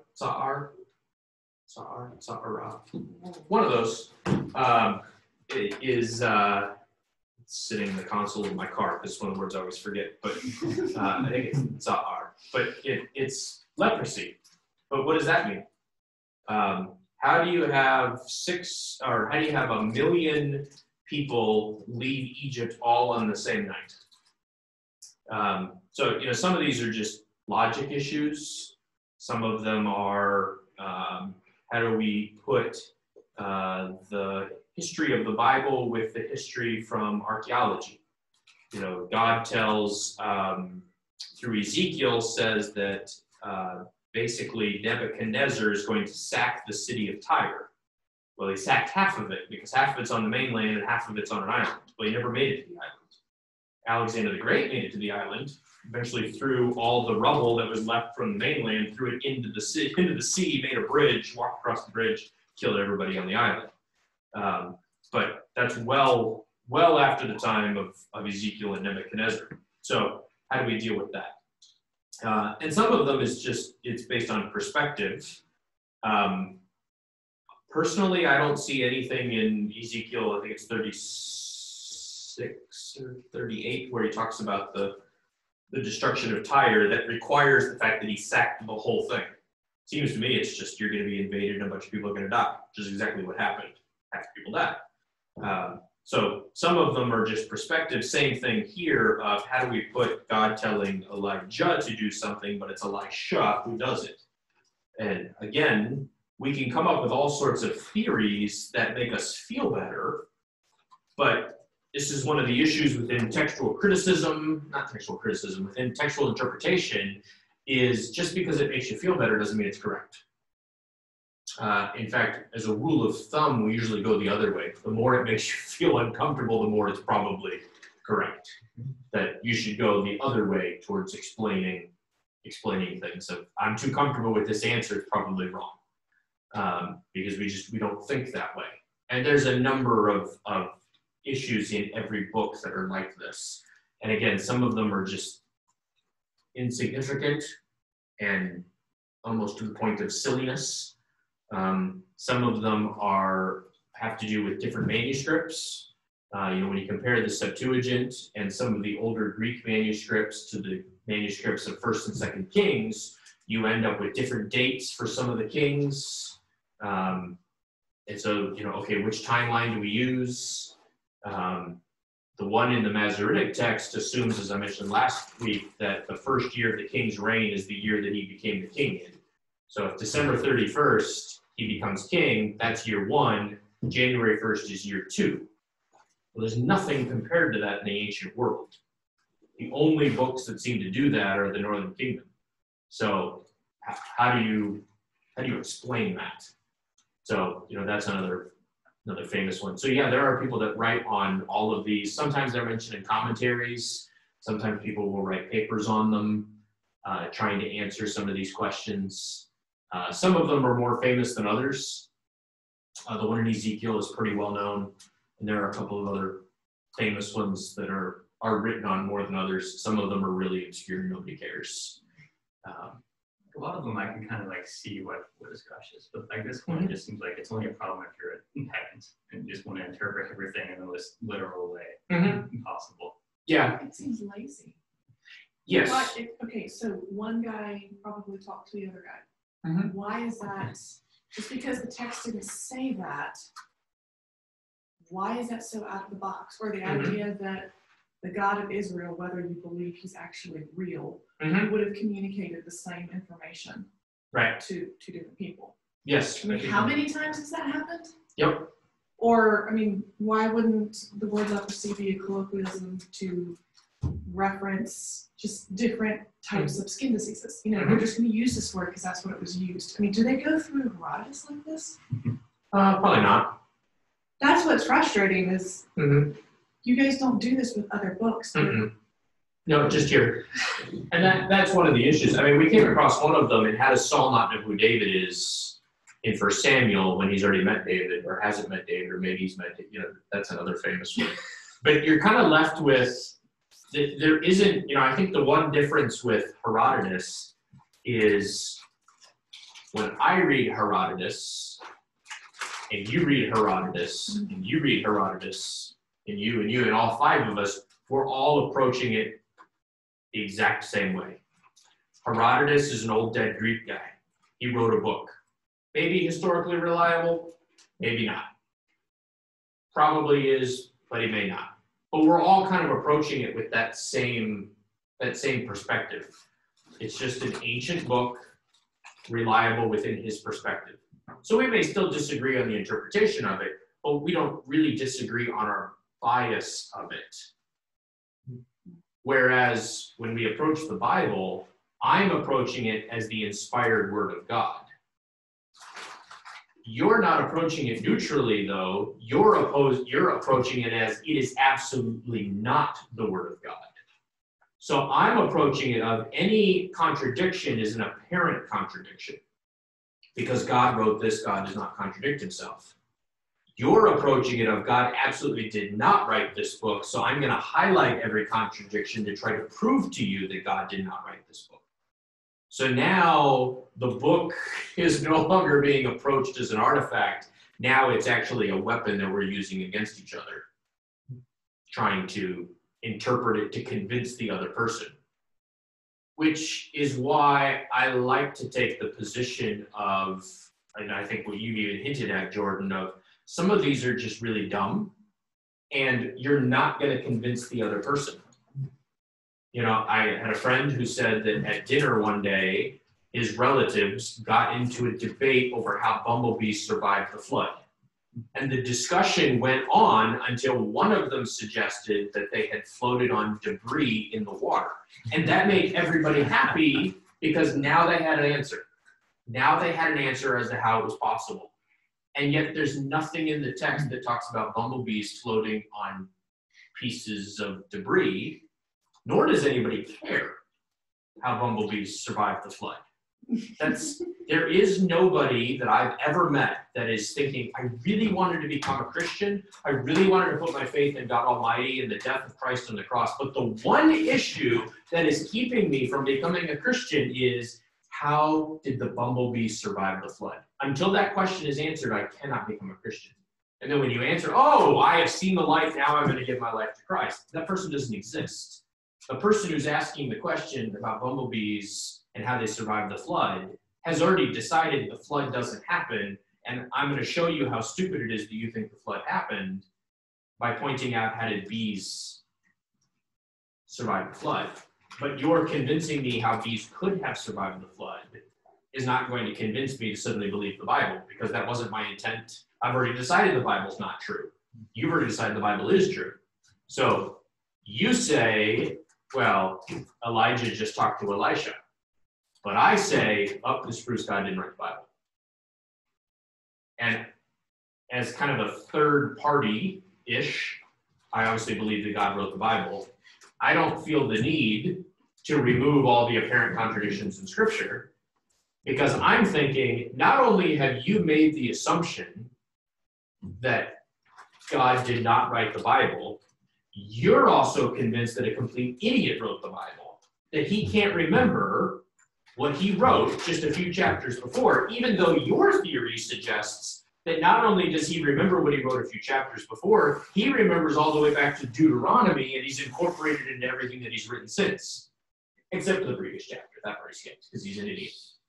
So you've got this guy who's a complete genius on the one hand, and in many cases they'll say, well, the redactor did it. Okay, you've got a redactor who's a genius and who redacted everything perfectly, and yet somehow he keeps overlooking all these things, which I'm thinking, if you had an editor today who was this bad at editing, he'd get fired. Who's this bad at editing that you can't remember which 7 days you're talking about in Gilgal? This isn't that hard to keep track of. There's only 2. But you can't remember which one it was, and it's only been 4 chapters. I find that takes more faith. You know, that even the Epic of Gilgamesh is more consistent and has fewer contradictions than this. So, you know, well, the guy who wrote the Epic of Gilgamesh was a complete literary genius, but this guy's just stupid. That seems like a much harder position to defend than even what I'm suggesting. You know, I mean, to some degree, it's the same argument that I make about creation and evolution. I'm suggesting that God created it in 7 days. You're suggesting that a random series of cause and effect, completely whatever, just happened because of the sheer probability of how much time has gone on, that every possibility, given the right amount of time, will come to pass. That boom, here we are. And that's supposed to take less faith than an eternal God creating it in 7 days. I'm left thinking that's ridiculous. And I kind of feel the same way about this, which in some ways means I find it fascinating when I come across apparent contradictions, because I don't view them as contradictions, or I view them as contradictions that the author just doesn't care about contradictions. He doesn't think it matters. Maybe both of them happened. I was talking to a woman today about the book of Matthew chapter 20. Jesus leaves the city of Jericho, and there's 2 blind men. And she says, I don't think I've ever heard this story. And I said, you have, it's just not this version. And she said, well, what do you mean? I said, well, you've heard the story of blind Bartimaeus.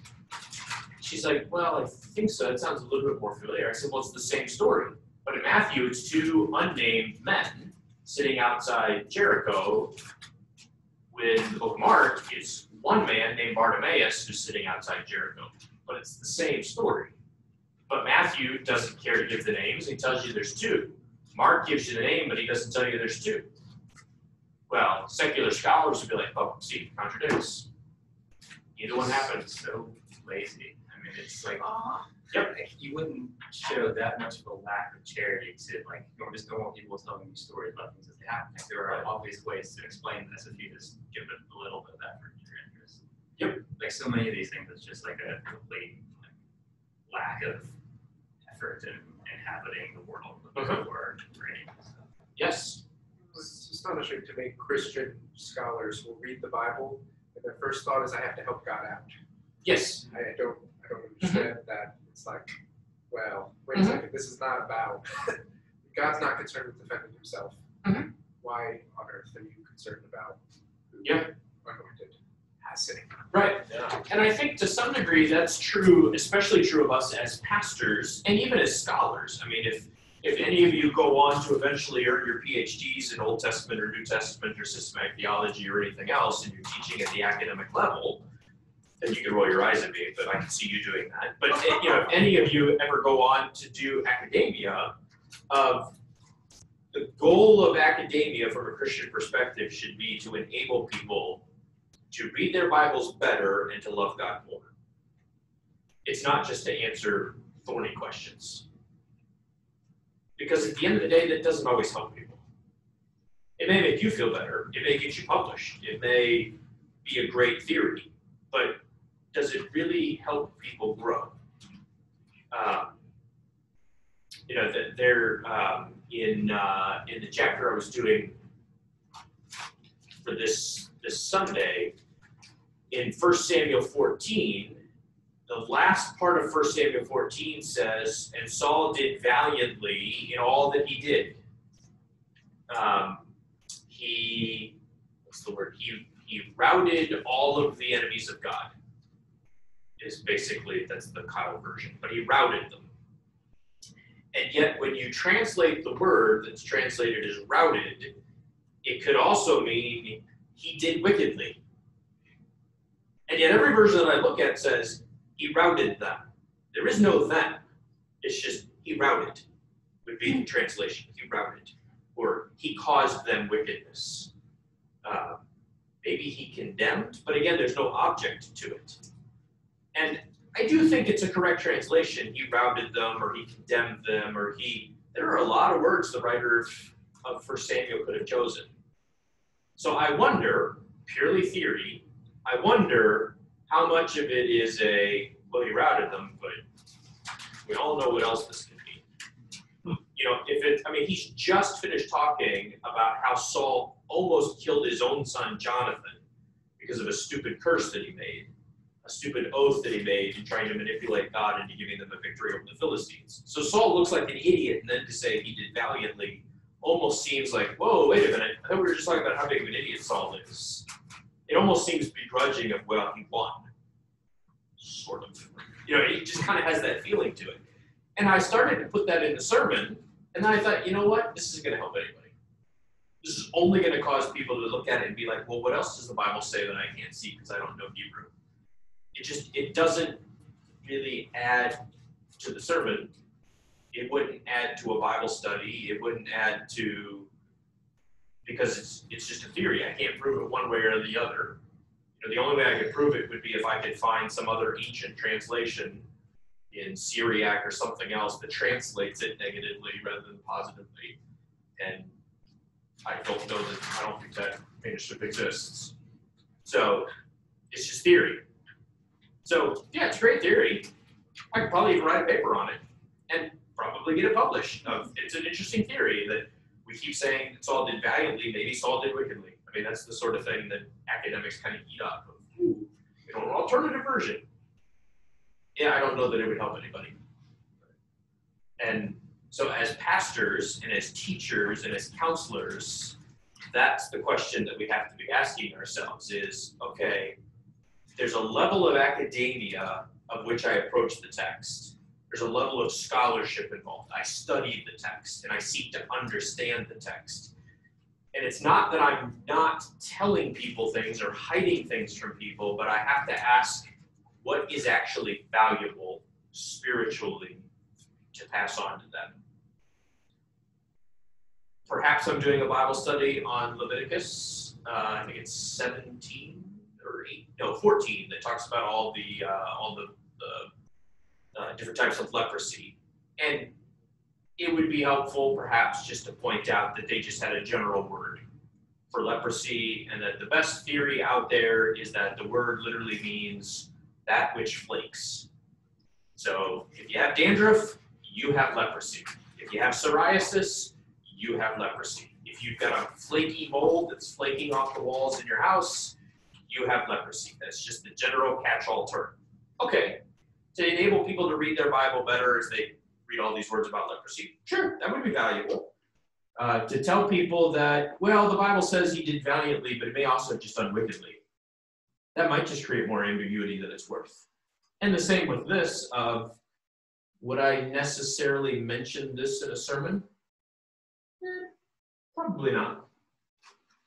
So it's one of those examples that's fun to deal with in an academic setting, like a seminary class. So, you know, ooh, how do we explain this? And that, you know, practicing of putting ourselves in the perspective of the author, but we're still left with, okay, how does this help me grow? You know, if somebody comes to you and says, I'm really struggling with believing the inspiration of Scripture because there's all these apparent contradictions. Okay, sure, let's sit down and talk about it. Somebody just says, I want to know God more. Well, let's look at 1 Kings 19. That'll be a good place to start. Probably not. And so, you know, I think there is a line between being pastoral and being scholarly, and it's not that they're mutually exclusive. If anything, scholarship is the bigger category and being pastoral is the smaller category. If I'm selecting what is scholarly and determining how that is important for my congregation and for people to grow. You know, I might mention to people that the books of the Bible go in a different order in the Hebrew text. Probably not going to make a big deal out of it, because it might concern people of, well, what do you mean the books don't go in that order? Is my Bible wrong? I taught a Hebrew class just up the street here at Ebenezer Baptist Church. I don't know, it's probably been 4 years now. But Pastor Pouchet, he said, do you know anybody who knows Hebrew? I said, well, I do. And he said, well, we had somebody that came and taught us, gave us two weeks, basically, of here's how the Greek New Testament works. Would you be willing to do the same for the Hebrew? I said, yeah, sure. So I came in, I gave him a rundown of Hebrew and how it works, and just kind of an overview and kind of the history of some of the textual traditions and everything. And I asked if there were any questions, and somebody raised their hand and he said, what % of the English Bible is accurate? 85%? And I said 99.9999999999999. He said, really? I said, absolutely. I said, you know, the parts that we're debating are minuscule and are very irrelevant to anything in the text. You know, in the Greek New Testament, I forget what the number is. There's like 10,000 debated letters, and 95% of them are the difference between we and you, which is one letter upside down or right side up. So which way does it go? So it's either make our joy complete or make your joy complete. Which is it? Well, it's one letter difference. Does it really affect the text? Not really. So we have complete confidence in our Bibles. If we push scholarship too much and we push theory too much, then we begin to erode the confidence that people have in their Bibles, which ends up being a huge negative because the Bible, even in English, is incredibly reliable. So we're walking that line between I want to increase people's confidence in the text, I want to increase people's understanding of how to read the text. So maybe in a class, a Sunday school class, I might deal with a particular thorny issue just to explain to people, this is why it's important to put yourself in the perspective of the writer, this is how we read culturally, etc. But again, I'm being selective with how do I increase people's love for God, their love for their Bibles, their reliance upon their Bibles, and their growth in grace, scholarly, but not in a way that gets so bogged down in scholarship that it's irrelevant. And that's really the question that we have to ask as pastors, as teachers, as even academics, even as professors, of what information is important. And especially as I consider Old Testament and how little scholarship is done in the Old Testament on an evangelical perspective. Writing a paper on 1 Kings 19 is probably not the best use of my time. Even if it's something I'm interested in, I may have to consider what is the best use to the kingdom of God. Comparing the longer and shorter versions of Jeremiah in Hebrew and Greek may not be top of the list, although that one would be fun too. Encouraging people why they need to read the genealogies throughout the Bible and why they're so important, I think that makes a difference. So, even as academics, I think we have to be selective, not even just in our teaching, but where we spend our time and what it is that we invest in. The goal is not just to get published, but what is it that we can do that can help people grow, which is a completely different question than secular scholars are obviously asking. And unfortunately, a completely different question than even some Christian scholars are asking.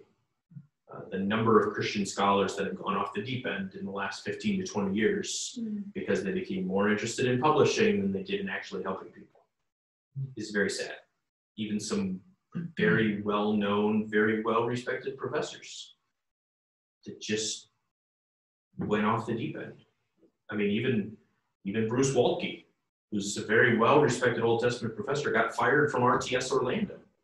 Which is hard to do, but got fired from RTS Orlando because he decided that he believed in theistic evolution. And part of me is like, okay, yeah, bad idea. Why would you tell students that? Why? What did you think you were accomplishing? And even telling people that. You could have kept this to yourself and studied it privately until you died, which he's old, wouldn't have even been that long. But instead, you had to tell all your students and Christianity Today and everybody else that you could find that you now believe in theistic evolution. And how much of it came down to ego, I don't know. I don't know the man. But it's just not wise. Not wise at all. I mean, there are lots of things that I wonder about in Scripture, but I'm not going to preach all of them. That would just be silly. That would be ridiculous to stand up in the pulpit and pass out theories. That's not helping anybody. And so I wonder how much of it is just people have gotten more excited in their own press than they have been in, does this information actually build the church? And that really, even as we study 1st and 2nd Kings and anything else in the Bible, that really needs to be how we're evaluating it. I'm not standing up in the pulpit giving an academic lecture. I'm not standing up in the pulpit and pontificating about how smart I am. I'm trying to preach people the word of God and edify them. And once that's forgotten, it would be better if you just went home and said nothing, which I wish some of them had done, because they've done more damage in the things that they've attempted to say and made themselves very famous and very popular among secular scholars in the meantime. You know, oh, there's a man who's, you know, he really holds to his principles. He really, you know, he really holds to science. Or, you know, well, yeah, but all the damage that you've done in the meantime, certainly not worth it. They have, what's his name, Scott Oliphant, Yeah. having to, So- I mean, at least he recanted Mm-hmm. and pulled his book and said, Mm-hmm. no, this is wrong, I got carried away. Yeah. But he blew up the whole seminary, He the did. entire staff, Uh-huh. and influenced a lot of students in Yeah. a very dangerous way. Yeah. Because he got excited. Yeah, right. I know that name. Westminster faculty, he got, was his the subordination of the sun, or was that I think something so. else?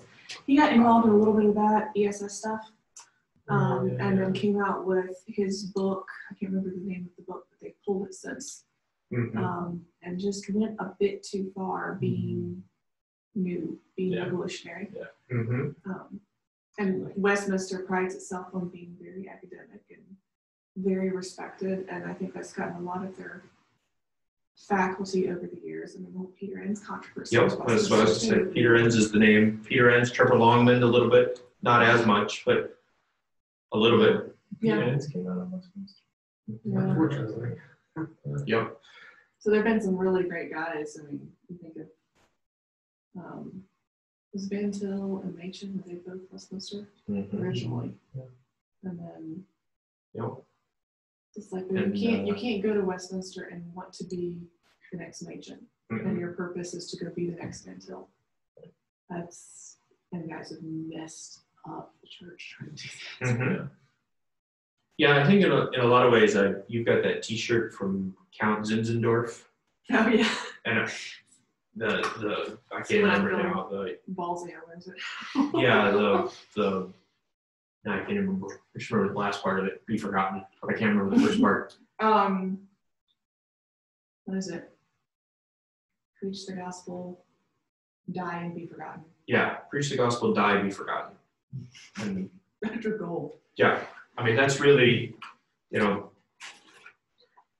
there are only a handful of people that anybody's going to remember. And if you give it long enough, nobody's even going to remember them. So, I mean, you know, most of what we hold to in terms of covenant theology was put together by Ursinus and the other guy whose name I can't remember, pronounce Osampadius. Yeah, there you go, that guy. Yeah. You know, there are very few people aside from the odd, you know, Presbyterian who even knows those names and really can't tell you a whole lot about them. You know, it just, you know, Occam is known for Occam's razor, but he was a theologian, but nobody remembers that. So, you know, you're going to be forgotten. So you might as well just get used to the idea of you're going to be forgotten. And all the books that you write, yeah, they're going to, it's significant. And so really what you have to show for it is the difference that you made in people's lives. That's really what it comes down to. And yeah, I mean, it's one of the things that I really like about BRITE. In fact, that might be one of my favorite things about BRITE, is that if you teach it right, you don't have a big ego. You can't. This is not a place for big egos, because they're just not that big. And I like that. You know, we're just influencing a few people at a time.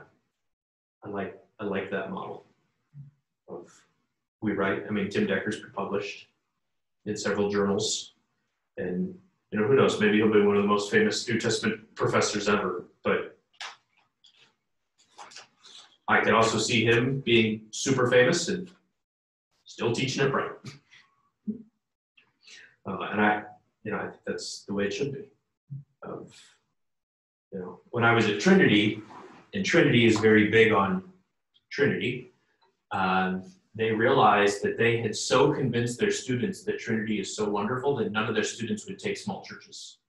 Wow. And since that's the seminary for the Evangelical Free Church, all these small Evangelical Free Churches couldn't hire Trinity grads because the Trinity grad wouldn't go there, wouldn't take it.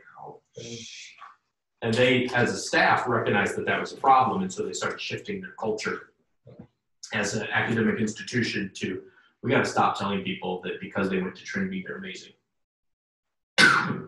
But I mean, there's still circles that I walk into today, and they're like, "Where'd you go to school?" "Oh, I went to Trinity." "Oh, you went to Trinity."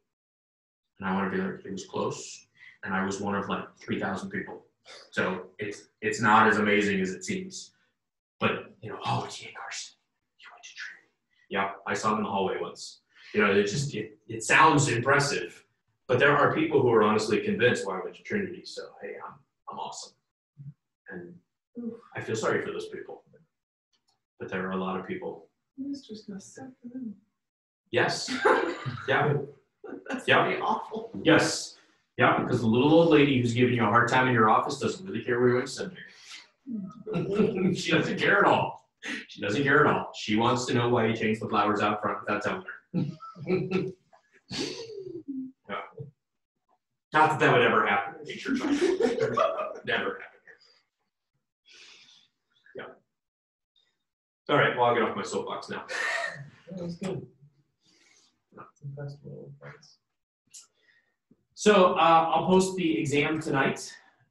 Basically what I did, and I posted a new copy of the possible questions on the website, and I highlighted in yellow the question. I think I added one question. Actually, noticed there was a question on there that was on there twice, so I took it out the second time and put in a new question. But I highlighted it in yellow so that you can see that it's a second question, a new question. And then, so on the exam, I basically realized that there are, I think, 24 questions that I gave you, and they break down into background, Joshua Judges, 1st, 2nd Samuel, 1st and 2nd Kings. And there's about 6 questions in each one. So I divided them up into groups of 6. And then I'm asking you to do 2 from each one. So that's basically the exam, is write 2 questions. They're not full-on essays, you know, you don't have to write 50 pages on each one.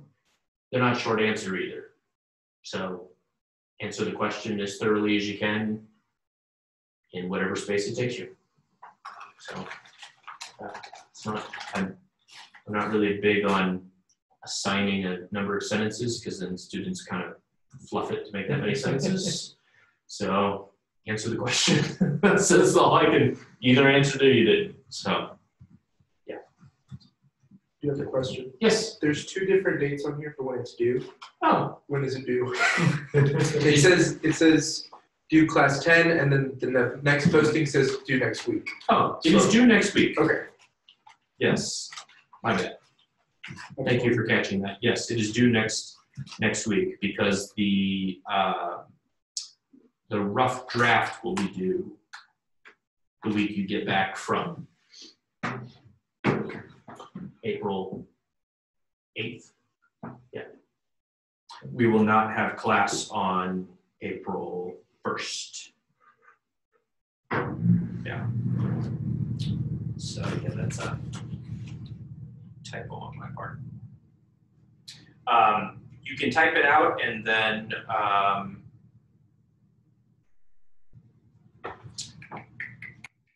yeah, you can. Oh, it does say 10.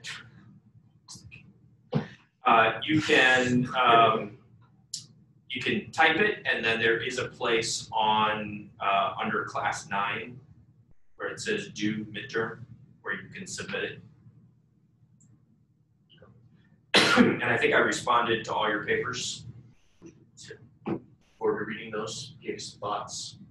But those all look good. So, yeah. So the test is due next Thursday. In class, we'll do Chronicles, but Chronicles will not be on the exam. It'll be on the final exam. And then, so although in a lot of ways, the last few books that we'll cover are nowhere in as much in depth as the earlier books in terms of theology. I almost think that if I had to do the class over again, I'd spend more time in 1st and 2nd Samuel and Judges and less time in Kings and the rest of them. But so I feel like we've kind of covered some of the meat of the class in some ways, but we'll still cover each of the rest of the books. I don't want to give them short shrift, but I do feel that the deepest book we've covered has been 1st and 2nd Samuel. Maybe that's because I'm preaching through it and I'm just biased. Yeah, I wish we spent more time, but yeah. And then rough draft will be due the 10th to get back. So, do you have any questions on any of that? Let me know. And I don't know if I think it's listed in the syllabus, but you use Turabian or Chicago sometimes is a close comparison to Turabian. Basically, what I'm looking for is just footnotes and not endnotes and not in-text citation. So, because in-text citation, you can do, if you want to do scripture references in text, that's fine. But you don't need to cite the source in the text, you just footnote that. But if you want to do biblical citations in the text, that's fine. But then put the footnote at the bottom of the page that it's on, rather than endnotes. Endnotes just bug me. I hate when I read a book and there would be endnotes in the back of the book. It just makes me want to get rid of the book. Or MLS, and you get through the entire citation. What was I reading? Yes, that too. That too.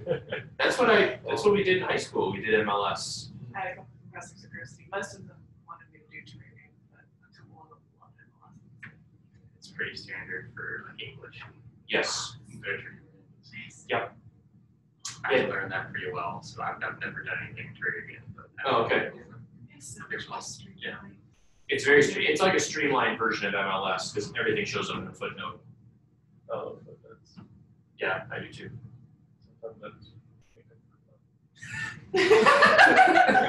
But they're nice because so here's a fun little side note that you might be yes, you can put stuff. It's almost like having an appendices, but it's yeah, I in feel the like Gerald- yeah.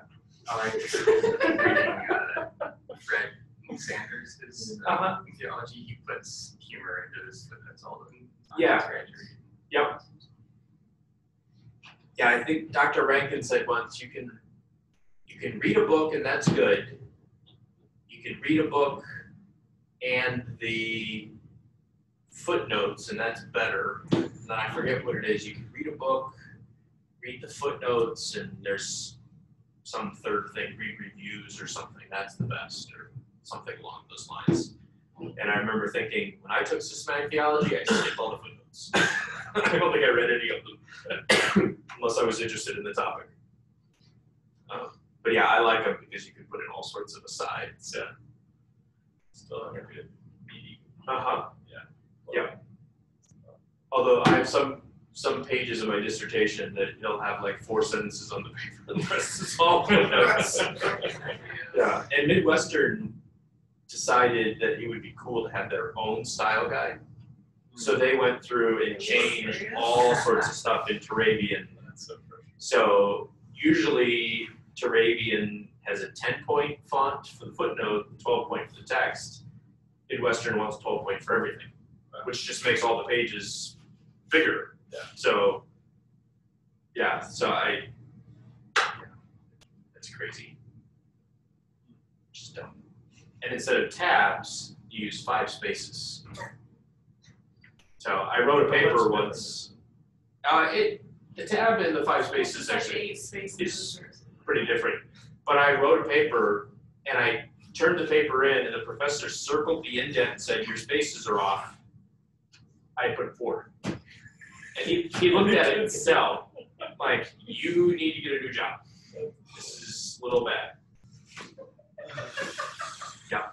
But even like the one professor, one of my readers, he wrote back and he said, you need to check the style guide to find out if the scholar's name ends in S, do you just put apostrophe or apostrophe S? And I'm thinking, I'm a PhD student, does it really matter? I mean, really? That's crazy. Which is crazy, because once you start publishing, you just send it off the editor and they do whatever the heck they want with it. So nobody worries about style guides once they start publishing. This is what happens when you go to a seminary that's Baptist and none of them can drink. That's it. Y'all That's have it. That's martini and You have to swear an oath not to drink. Well, at Midwestern you can drink. They need to drink more though. They're obviously. Yeah, and Most of them are pretty old school Baptists, so most of them don't. But I think at Southern, Southeastern, and several of the other ones, you actually have to sign something that says you can't. Yeah, Southern you definitely do. Doesn't seem very Protestant. Yeah. Well, I actually had one of my professors at the when we were during